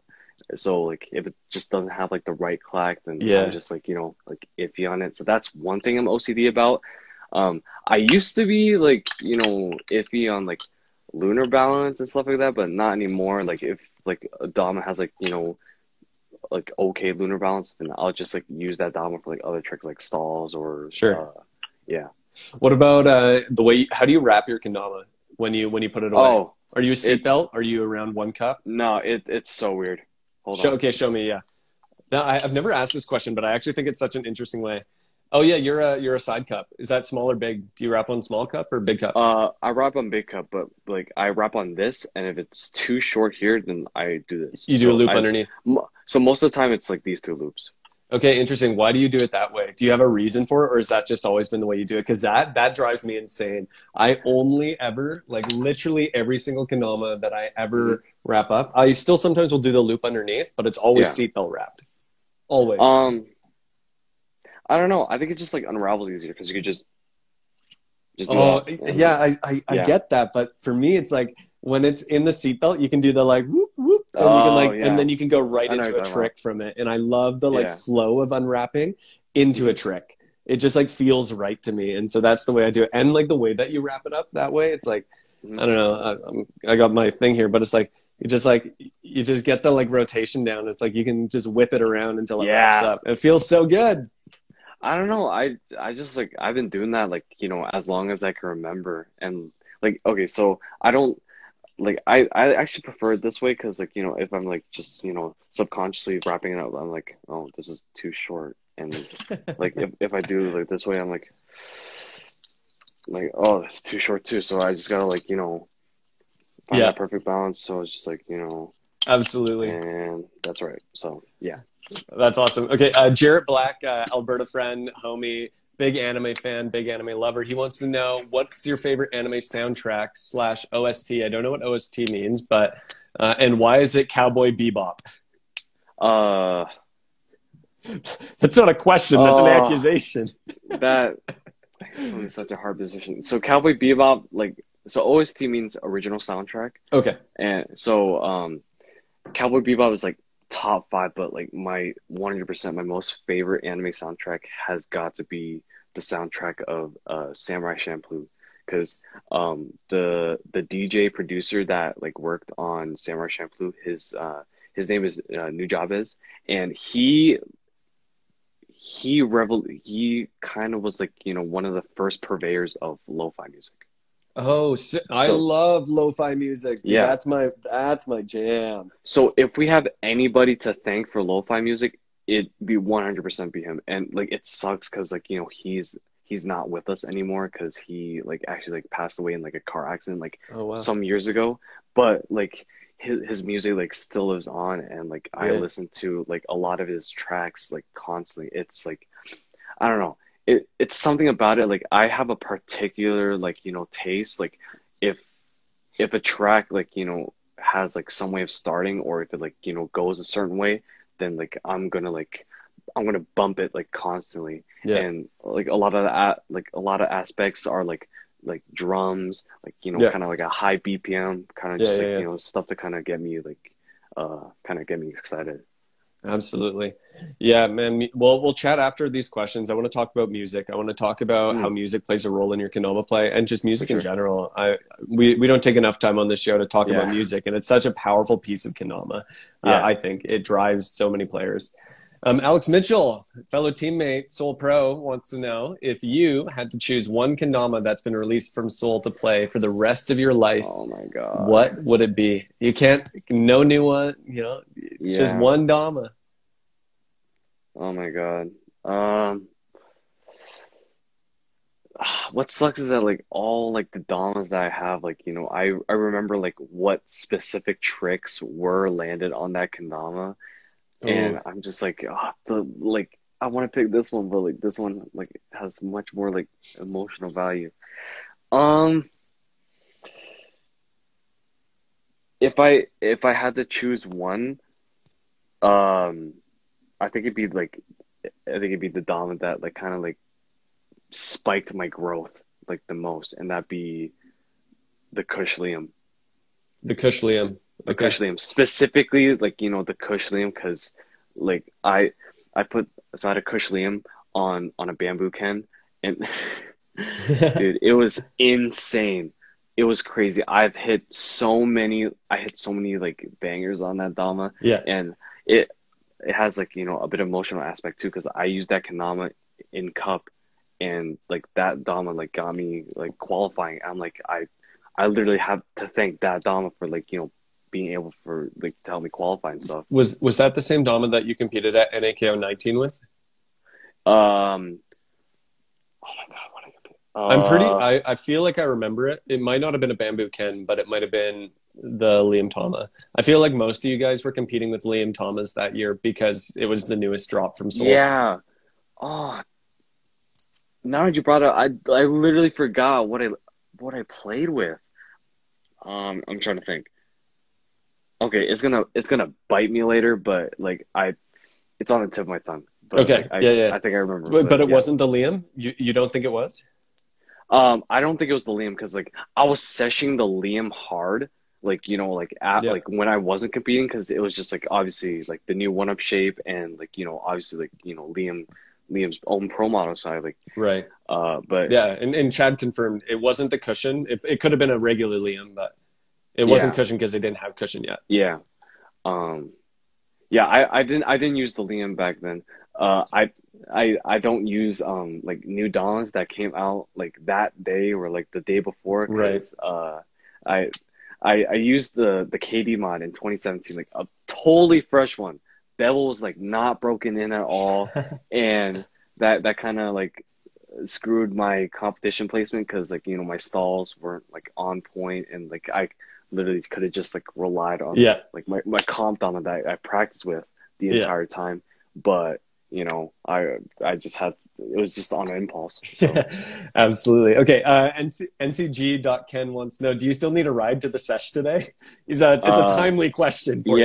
yeah, yes, Chad, I still need a ride to such day. Tez So did not reply to me, so yeah, go pick him up. yeah. Just go get your boy.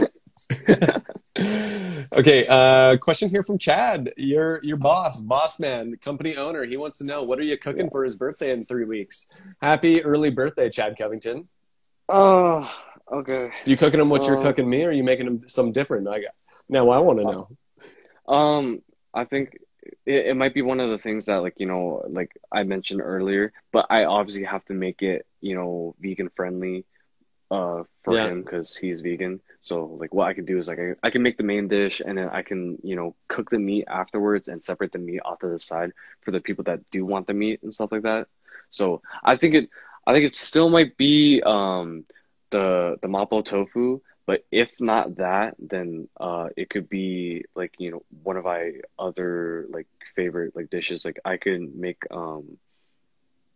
like my stir fried like curry beef and broccoli. I can make like I just wanted to I want to make something that like just like he'll like, and that the others will like, and they'll fulfill his vegan needs. So yeah, I'm still thinking of that, but we definitely need to get a rice cooker because rice cooker is essential. So you're not I always cook my rice on the stove. I do it in a pot, and I do the Wow, like. that is insane. I don't know how you do that. It's crazy. Let me tell you, it's super easy. You just take your Okay. cup of rice, 1 cup rice, and then to 1.5 cups of water. Put that on the stove, bring that to a boil, maybe add a little salt in there. If you're afraid of it sticking, you can put like a little drop of olive oil or something in there. And then you bring that to a boil. The moment it hits boil, turn it down to like 1 on the stove, put a lid on it, and just let it sit. That's it. Wow. That's crazy. I don't know. It's weird because I've just like grown up with like a rice cooker like all my life. So I'm just so used to dump, pour up to that line, and then look, it's done. Okay, so but the thing for me is like seriously, I thought that I was legit because I did it on the stove, and and then like some of my Asian friends are like, why don't you just use a rice cooker? I was like, because it's not as authentic, and I'm like, I have to be authentic. I'm trying to learn to be better, and they're like, dude, no, the real way to do it is just get a rice cooker. I'm like, really? You mean I'm doing it wrong by doing it on the stove? I thought it was hilarious when I learned that. And I've just been stubborn. Rice cookers can be expensive, and my rice cooker is broken. Yeah. It doesn't switch to the warm setting, so it just stays cooking the whole time. So I have to watch it, and it's like if I use it, I have to be really particular about when I pull it off. Okay. I don't generally put olive oil in it. Another guy named Tristan. Come on. But it helps if you don't want it to stick. You use vegetable, coconut oil, you name it. I love making coconut rice. That's my fave. Coconut rice, okay. Coconut rice is the best. Nice. For curries, like butter chicken, or you do like a Thai peanut curry. Yeah. I love that. Dude, so good. So freaking good. I love cooking. Dude, I love 100%. I love cooking too. I love it. Okay, photos from Eli. Eli wants to know, what tricks and concepts are you working towards right now? Do you have a current dream trick or a past favorite dream trick unlock? Okay, wow, that's so a lot of the ideas that like I've been saving have been it's like the first time I'm saying this in public, but I've been saving a lot of these like concepts for my 7-year edit because I'm hitting 7 years of Kendama this year.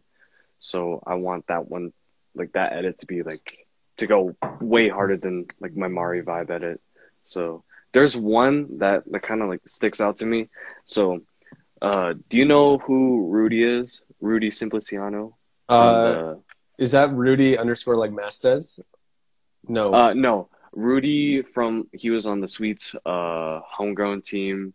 No, Vegas. I don't think I do. Yeah, so you definitely need to watch him if you have the chance. He's a fantastic player, like one of my main inspirations for Dama too. Mm-hmm. So yeah, so one of the tricks that he showed me, and I was like trying it for a bit. I'm like, yeah, I think this is impossible. This is like crazy. So it's a you do a whirlwind, right? And then as it comes to spike, you immediately like push it and fast. So it's all one instantaneous. So whirl, fast, then push, fast, stun, flick, push. How do you even have enough time to do that in the air? I have no clue. No idea. Did he hit that trick, or was it all conceptualized? He conceptualized it, and like, but nobody's hit it. Nobody said it, and I'm hoping to hit it. And yeah, but I mean, if somebody else can hit it like before me, then that's just like, good for you. You've put it in public domain now, so yeah, the race is on. You guys gotta, Kelvin. Now you gotta. Whoever's listening to the review is gonna get up and start practicing that too. So you gotta hustle your buns there. But I mean, like other than that trick, like I think like the 5-tap long tap has kind of been like my like that was like the main dream trick of mine. So like at the moment, like I have like smaller ones, but like I don't know, just something about that one because like he dared it to me, and it's just like it sticks out because it's like it's so tech, and like if I like was able to pull it off, it'd be like amazing, like one of like the highlights. Yeah, absolutely. But, okay, yeah. Let's hit one more question and then let's talk music. I really want to dive into music because you love music, classical, anime, you Yeah, name it. I want to kind of for get sure. into your headspace there a bit. But NCG.Ken also wants to know, what do you look for in a trick to be considered technical or creative? Like, how do you know whether or not it's a tech trick or a creative trick in your book? Um, so like my definition can kind of like be different from like other people's definitions, but like what I consider tech is just something that I wouldn't say like particularly awkward, but just like something kind of like out of like the norm. And this kind of goes like for like Hmm. creative too. Like so so it's like if you take something like juggle the spike, right? Juggle the spike is like totally normal, like standard trick, right? Yeah. But I've been messing with like juggle the spikes, but you control the tama so that like um it does like however many flips that you want. So I'm messing with like controlled like 1, 2, 3 juggles with like With assisted the tama Tama flips. flipping 1, 2, 3. Yeah. So that kind of like that I see as tech. So if you have like a base trick, like say like like down spike, and if you can like kind of like expand upon it in like an out of the blue, like out of like the normal sense way, then I kind of Mm. consider that tech. And like also like I kind of with like trick like trick combos or like just like single tricks, if it's like super like kind of stuck in one place and like it's really hard to put like put this into terms, but like so yesterday like Kevin was doing like this like insta like he did this candle trick on me, right? He did like a Hmm. tap candle, and he did like a candle flip, uh flip like a full toss tap like in, and I was like, yeah, that's tech. So it's really hard, like just I consider like tech to kind of be like, like somewhat uh like awkward too. Like really like Yeah. But so from what I've gathered is like for you, it's like how much can you pack in a moment? yeah, Right? You one really yeah, look that. you really look at trying to fit more into one movement than to try and prolong the movement into Hmm. multiple steps. And that kind of goes back to your playstyle change and your Yeah. shift because you used to be all about the combos, looking at something Wyatt Bray-esque, which Wyatt Bray is tech and combo focused. Like he's Yeah, insane. 100%. It's disgusting watching him play. It doesn't make any sense to me at all. But he's really consistent at doing combos over the period of 45-second clips. But Hmm. you are like taking what is a normal trick, say like a juggle or a lunar flip, and adding in like every little subtle movement that you possibly can to change the variation of what that thing is. And I Yeah. love that. I love Thank that you. style of Thank you. approaching a trick. And that for me, like I see that in like my appreciation for tricks. I really like that because I come from like a mountain biking BMX background, and one of my Oh, really? favorite Okay. riders of all time is Brandon Semenuk, and he is an insanely good mountain bike rider, but he is all about adding in more things in a tight frame than you could ever imagine possible. So instead of doing like a triple backflip, he looks Hmm. at doing one backflip while kicking his like doing a 1 foot can or knack while doing a Hmm. bar spin, and he's like adding in multiple things into Wow. one trick that is considered like a simpler trick, and then just compounding other variants into that thing. So Dude, that's his insane. riding style would be very comparable to how you play Yeah. Kendama, which is Yeah, insane. no.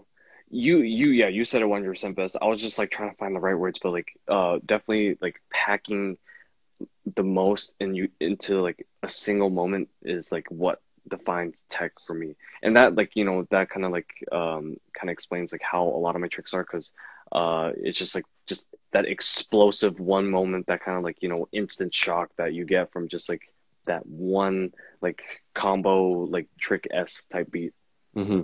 So yeah. Yeah, absolutely. I think it's such a unique style, and you have to be so precise in it to actually do it. And I think it goes underappreciated by a lot of people because so many people don't even understand what's happening in that moment Yeah. because it can be so quick and so subtle. And to understand the precision that you need to Mhm. have to be able to do all three things in the span Yeah. of that one lunar flip is insane. Absolutely. So, Yeah, and that's why like I try to push tech as much as possible, just because it's just it's such a it's a really underrated trick category right now, and not a lot of people are kind of like more people have started delving into it back like since like back then, but it's still such like, you know, an underrated like underrated category. I really like what Kevin said down in the chat. He Yeah, says taking a regular 100%. move or a simple move and making it difficult is what I think tech is. Yeah. I think that's a great way of putting it. And I think that that is the approach of tech, is like taking something that everybody else sees as simple and making it hard by adding something or by complicating it in some manner or some shape. I think that's the best way to put it. I love that. Yeah, 100%. Super simple statement. Thank you, Kevin, for that definition. Thank you to Kevin for waking up, because he told me yesterday that he wasn't going to tune in because he wanted to sleep in today. So hey, shout out to the Kev dog. Absolutely. Okay, let's dive into a little bit of conversation here about music. You played violin for a bunch of years. Music played a huge role in your life. You're into classical. You're into all these things. Give me like Kelvin Wong and music. Give me that narrative. yeah. So as much as I listen to like rap and other genres of music, like it's literally half and half. Half is classical music, half is like, you know, whatever other genres that I listen to. And it could literally be how I'm feeling that day. Like I have like pieces that I listen to when I'm feeling like, you know, angsty, anxious. I have pieces that I listen to when I'm like feeling like really happy and stuff like that. So it's something about like classical music, and like coming from a background of like being able to play classical music, it's like such a fantastic form of like expression. You're just like you're pouring like all your heart and soul into like this like one piece, and it's it's something about it. And like, you know, it's what makes me like continue to play violin to this day, because it's just it's something about it, man. I'm telling you, just like, you know, if you play an instrument, like if anybody who like in the chat plays an instrument, like, you know what I mean. But just like being able to like express yourself in like musically, like sonically, it's just like it's like a whole other like playing field. It's crazy. Do you play other instruments outside of violin, or is that the only one that you play? I actually, I don't know if you can see. Yeah, I actually got into bass. Oh, sick. Because like, you know, a few months ago, because me and my homies, like, we wanted to start a band, and hopefully that's still kind of going on. But what's funny is that, so violin, you know, you kind of know violin as like being like the forefront of like melody and stuff like that, right? But I kind of wanted to like change up my mind state and like try my hand at bass, because bass is like, you know, like so here's like the melody, and like here you have like the foundation, like you have like the tempo, you have like the groove, and like that's kind of what attracted me to bass, because like I kind of wanted to delve into a different, you know, playing style and like mentality like while I play, because like being like the foundation is kind of weird after being like, you know, like the forefront of like the piece for so long. So yeah. What role does music play in your life? Like, is it something for you to express yourself? Is it something that is therapeutic for you? Like, how do you see music playing a role in your life today? It's all those things, honestly. Like I don't know, it's weird, because like whenever I'd be like cooking, I'd be walking down the street, like I'm always like humming some sort of tune that's like in my head. And so like music is always on my mind. Like there's never a moment where like I'm not like, you know, like I don't have a theme or just like humming something that I heard earlier. So music, like that therapeutic aspect too. Like if I'm just having like a rough day, I'll just put on like some song that I've been listening to lately, and just like, you know, lay down in my bed and just like, you know, just chill, kind of just like it gets me in a different like zone, and just kind of like makes everything feel a bit better. And it also helps me sleep too. Like I don't go to sleep without listening to like one piece of like classical music before I go to sleep. So I have like a whole bunch of like pieces that, you know, I put on, and then like most of the time I fall asleep like, you know, like as the piece is ending, or like in the middle of the piece, depending how tired I am. So yeah, that's how music is in my life, honestly. That's super cool. Huh. Are you the type of person that explores a lot of different music and is always looking for new stuff, or do you keep listening to the same things over and over and over again? Because I'm the latter. I have like my one playlist and my like small selection of music that I really like, and I just mess with that. Uh, it honestly depends on like how I'm feeling like that day, because like I I could be like in someone's car and they have like a song playing, and I'm like, hold on, replay that. Let me hear that like again. So Mm. like I can, I'm down to like always find out new music that way. But most of the time I just have like the same like 10, 20 songs that I listen to. So it Hmm. really just depends on how I'm feeling that day. What's your all-time favorite song if you have one? Classical or rap Oh my or okay, gosh. okay, I'll make it a little easier for you. Okay. What are like a few favorites that you think everybody should listen to? Um, I think okay, so for classical music it's easier because like there's not a lot out there, but um definitely a lot of it is like violin centered. So if you're just starting to get into like violin music, definitely listen to Tchaikovsky Violin Concerto, uh Brahms Violin Concerto, Mendelssohn Violin Concerto. Those are like a lot of really like, easily listenable ones, and then from there you kind of just like delve into deeper like Hmm. categories like quartets, trios. I'm listening to like I've been listening to this piano trio in A minor with violin, cello, and piano from Tchaikovsky, and it's just like it's something about that piece. It's like it's Hmm. so nice, and it's in the key of A minor. A minor is like your relatively like Hmm. sad sounding key. Yeah, I love A So minor. yeah, A minor's dope. It's a cool yeah. key. But yeah, so, It's so like nerding out in the chat. Yo, no, I'm a G sharp kind of guy. Nah, yeah. I love a solid F, you know. Yeah.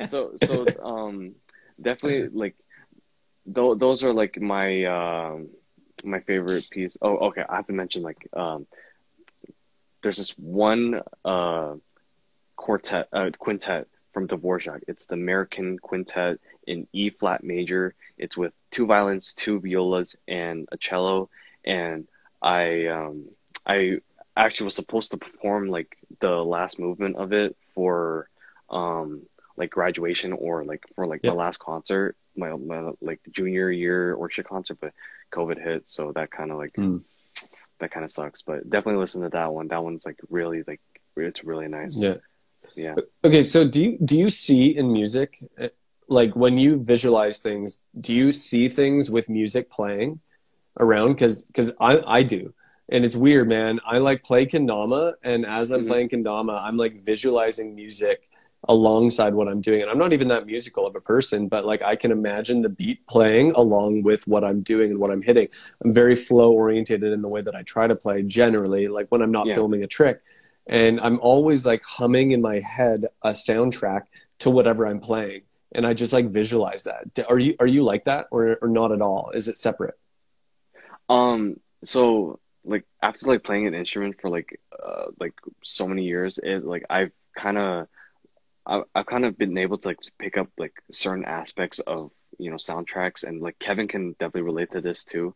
So like if there's a song with like a bass line, like I listen into that bass line, I'm like, oh, this is a funky bass line. Mm, Or if like there's like this like little like rhythm that kind of like sticks out to me, I'm gonna be like, dude, oh my God, that little like that's so hmm. sick. So like just I kind of like pinpoint little like details here and there like that I find like really like interesting in music, and that's Hmm. like that's what I listen for, and that's like I kind of adapt that into my play too, because I Yeah. try to take like the most like obscure like concept that like people haven't like really expanded upon, and kind of like blow it out of proportion. Like I try to like squeeze as much out of it as I can. Yeah, in some ways your trick style is similar to like a classical piece in the way Mm, that, perceptually from the outside, it may look like it's a simple trick, say like a lunar flip, but behind the scenes, it's a very technical, piece of art that's playing with all the yeah, subtleties and the little uptones and down, and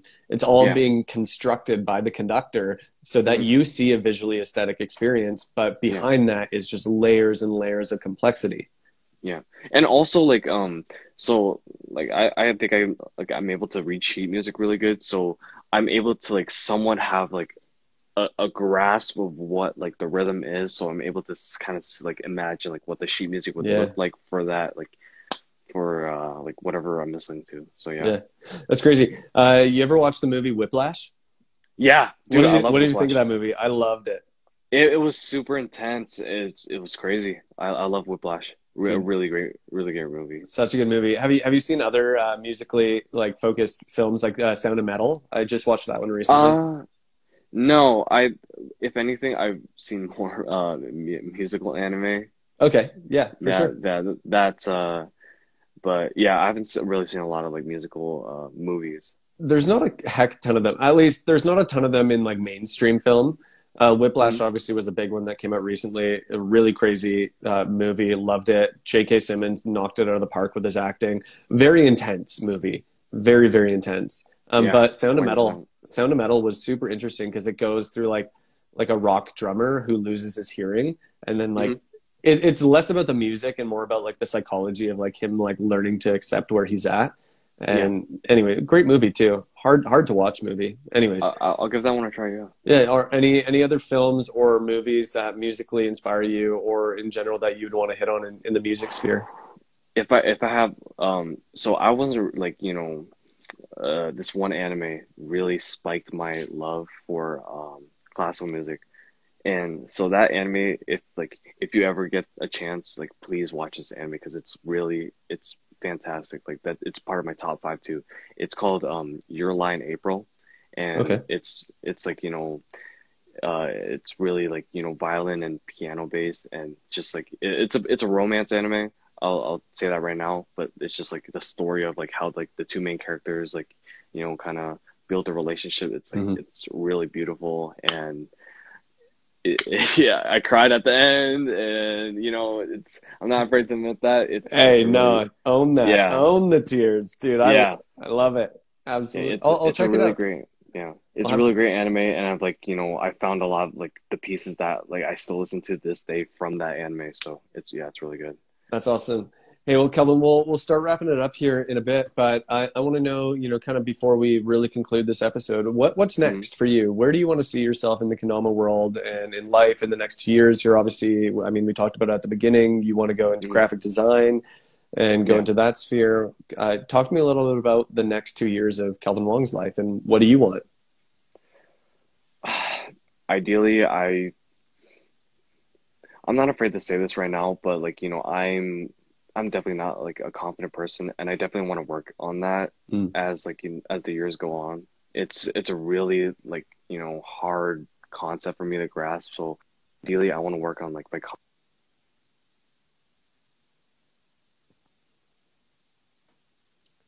okay. So All good. ideally, I want to I want to like be more confident in myself, and obviously like pro is like a lot of takes up a lot of my time, my mental time. So like being pro, that's obviously on the radar within like a year or so. So hopefully that Mm. happens. Um, Other than that, just like I really want to. One of the big things on my mind is I really want to grow the Kendama community here in Vegas again. I really want to kind of like get it back to the point where it was like when I started. It's going to be hard, but I think with the help of like Kevin and like other people in the community, we can definitely get back to where it was. But It's picking yeah, up for sure. And you guys have a group of very active players there. And all it yeah, takes is to just start inspiring the new generation of players and finding a few of them to start getting into it. Like, I don't know how you can do it, but that's all it'll take. dude, 100%. So yeah, those are definitely the top three that I hope kind of I'm manifesting it right now. So hopefully it happens. But It's happening. obviously top of my list is pro, so I'm constantly working towards that. So That's yeah, awesome. That's so sick. Hey, well, Kelvin, thank you so much for coming on here today. Thank you so much for sharing your story, diving into it. We talked a lot about a lot of different things, jumped around from cooking to anime. hmm Man, we went all over the place and I love it. And it was really interesting to hear your approach to how you approach tricks and breaking things down. And I love your perspective on a competing and trick composition. Are you sorry, my still mom getting called me more again. phone calls? Yeah, no, no, Tell don't them to worry about hang it. up. Yeah, dude, Dude, thank no, you. seriously though, Yeah. think. Oh, Oh, no, no, yeah, you're saying? go ahead. You say some words. Okay. Dude, I just want to say thank you so much for having me on because like I don't really have like I don't really have a lot of chances to talk about how, like when I'm thinking a lot, like a lot of like the time, I usually just have like these conversations when I'm homing out with people, whether it's at like a Dom event or like, with like someone I'm hanging out with. So just being able to express myself in this way is really like, refreshing. And like Totally. I'm so thankful. Yeah, absolutely. And it's great. I've seen the benefit, both personally for the individuals that have been on the review and for the community. These conversations humanize the Kendama community for a lot of people and begin to show the narrative behind the tricks of the people that are in there and the types of mindsets that people bring into Kendama. And hearing your mindset of how you approach the game and how you click with doing tricks is actually so helpful, I think, for the new numbers of people that will listen to this episode, that will Yeah. help them to see a different way of how they can approach Kendama, but more than that, how they can approach life. Because at the end of the day, this podcast, yeah, hopefully you learn to play Kendama better and you become a better Kendama player, but more than Yeah. that you have gained a broader perspective on life in general and can grow that way. So Hmm. that's the ultimate hope. And dude, Yeah. you killed it. We love having you on here. And I'm stoked to see your journey in the next 2 years. I want to see what Dude, happens when thank you go to you. college. I want to Dude, see the college clips rolling out. Dude, honestly, and just like, I hope that just like whatever I said within like the past, like, We've been however much rocking two time, hours. dang, that's crazy. Yeah, like however much time that I've been like, I mean, like whatever I've said within like the past 2 hours, hopefully, like somebody can find like solace in what I said or like, get inspired by like what I said. Cause I really want to like help people out. I really want to kind of like spread the game more, especially like here in Vegas. So Mm. yeah, that's like the main goal. Definitely 100%. Preach it, man. Preach it. Hey, well, Kelvin, thank you so much for jumping on here, and we are rooting for you. We're gonna Thank we're you. gonna Thanks start so much. tagging you in all of Soul's posts. Kelvin for pro. Kelvin for pro. Dude, thank we're, you so we're gonna much. I help that appreciate it. manifest come to life here soon. Kelvin, thank you again for jumping on here, Dude, and thank you so much, Adam. we will see you Appreciate it. soon. Is there? I always like to leave it to you to say the final Mhm. words. Is there anything you'd like to wrap up or speak into the community through this platform? Um, just play to play, man. Just like, to think about like how you started Kendama back then and, just like dig back into your roots and just, just play to play. Just like always be progressing as much as possible, no matter how fast or how slow you may be, it's progression. So, I hope that you guys find, what you're looking for in life and yeah. Dude, love it. Hey, well, if you are still listening to the episode this far in, and if you have enjoyed what you've heard, definitely go check out the Patreon. If you want to support the review, it's $5 a month, and that gives you behind the scenes access to everything that's going on behind the review. So anyways, all that to say, thank you again, Kelvin, and we will see you guys next Dude, week with thanks so another much. interview here. And we're coming up on the 1 year anniversary, and we got some special things coming that Let's I'm going to tell go. the Patreon about soon, but there's some really exciting stuff happening that I can't I wait to can't share. wait. It's going to be good. Dude, Peace out, Kelvin, and we will see you soon. thank you so much, Adam. Have a good day, dude.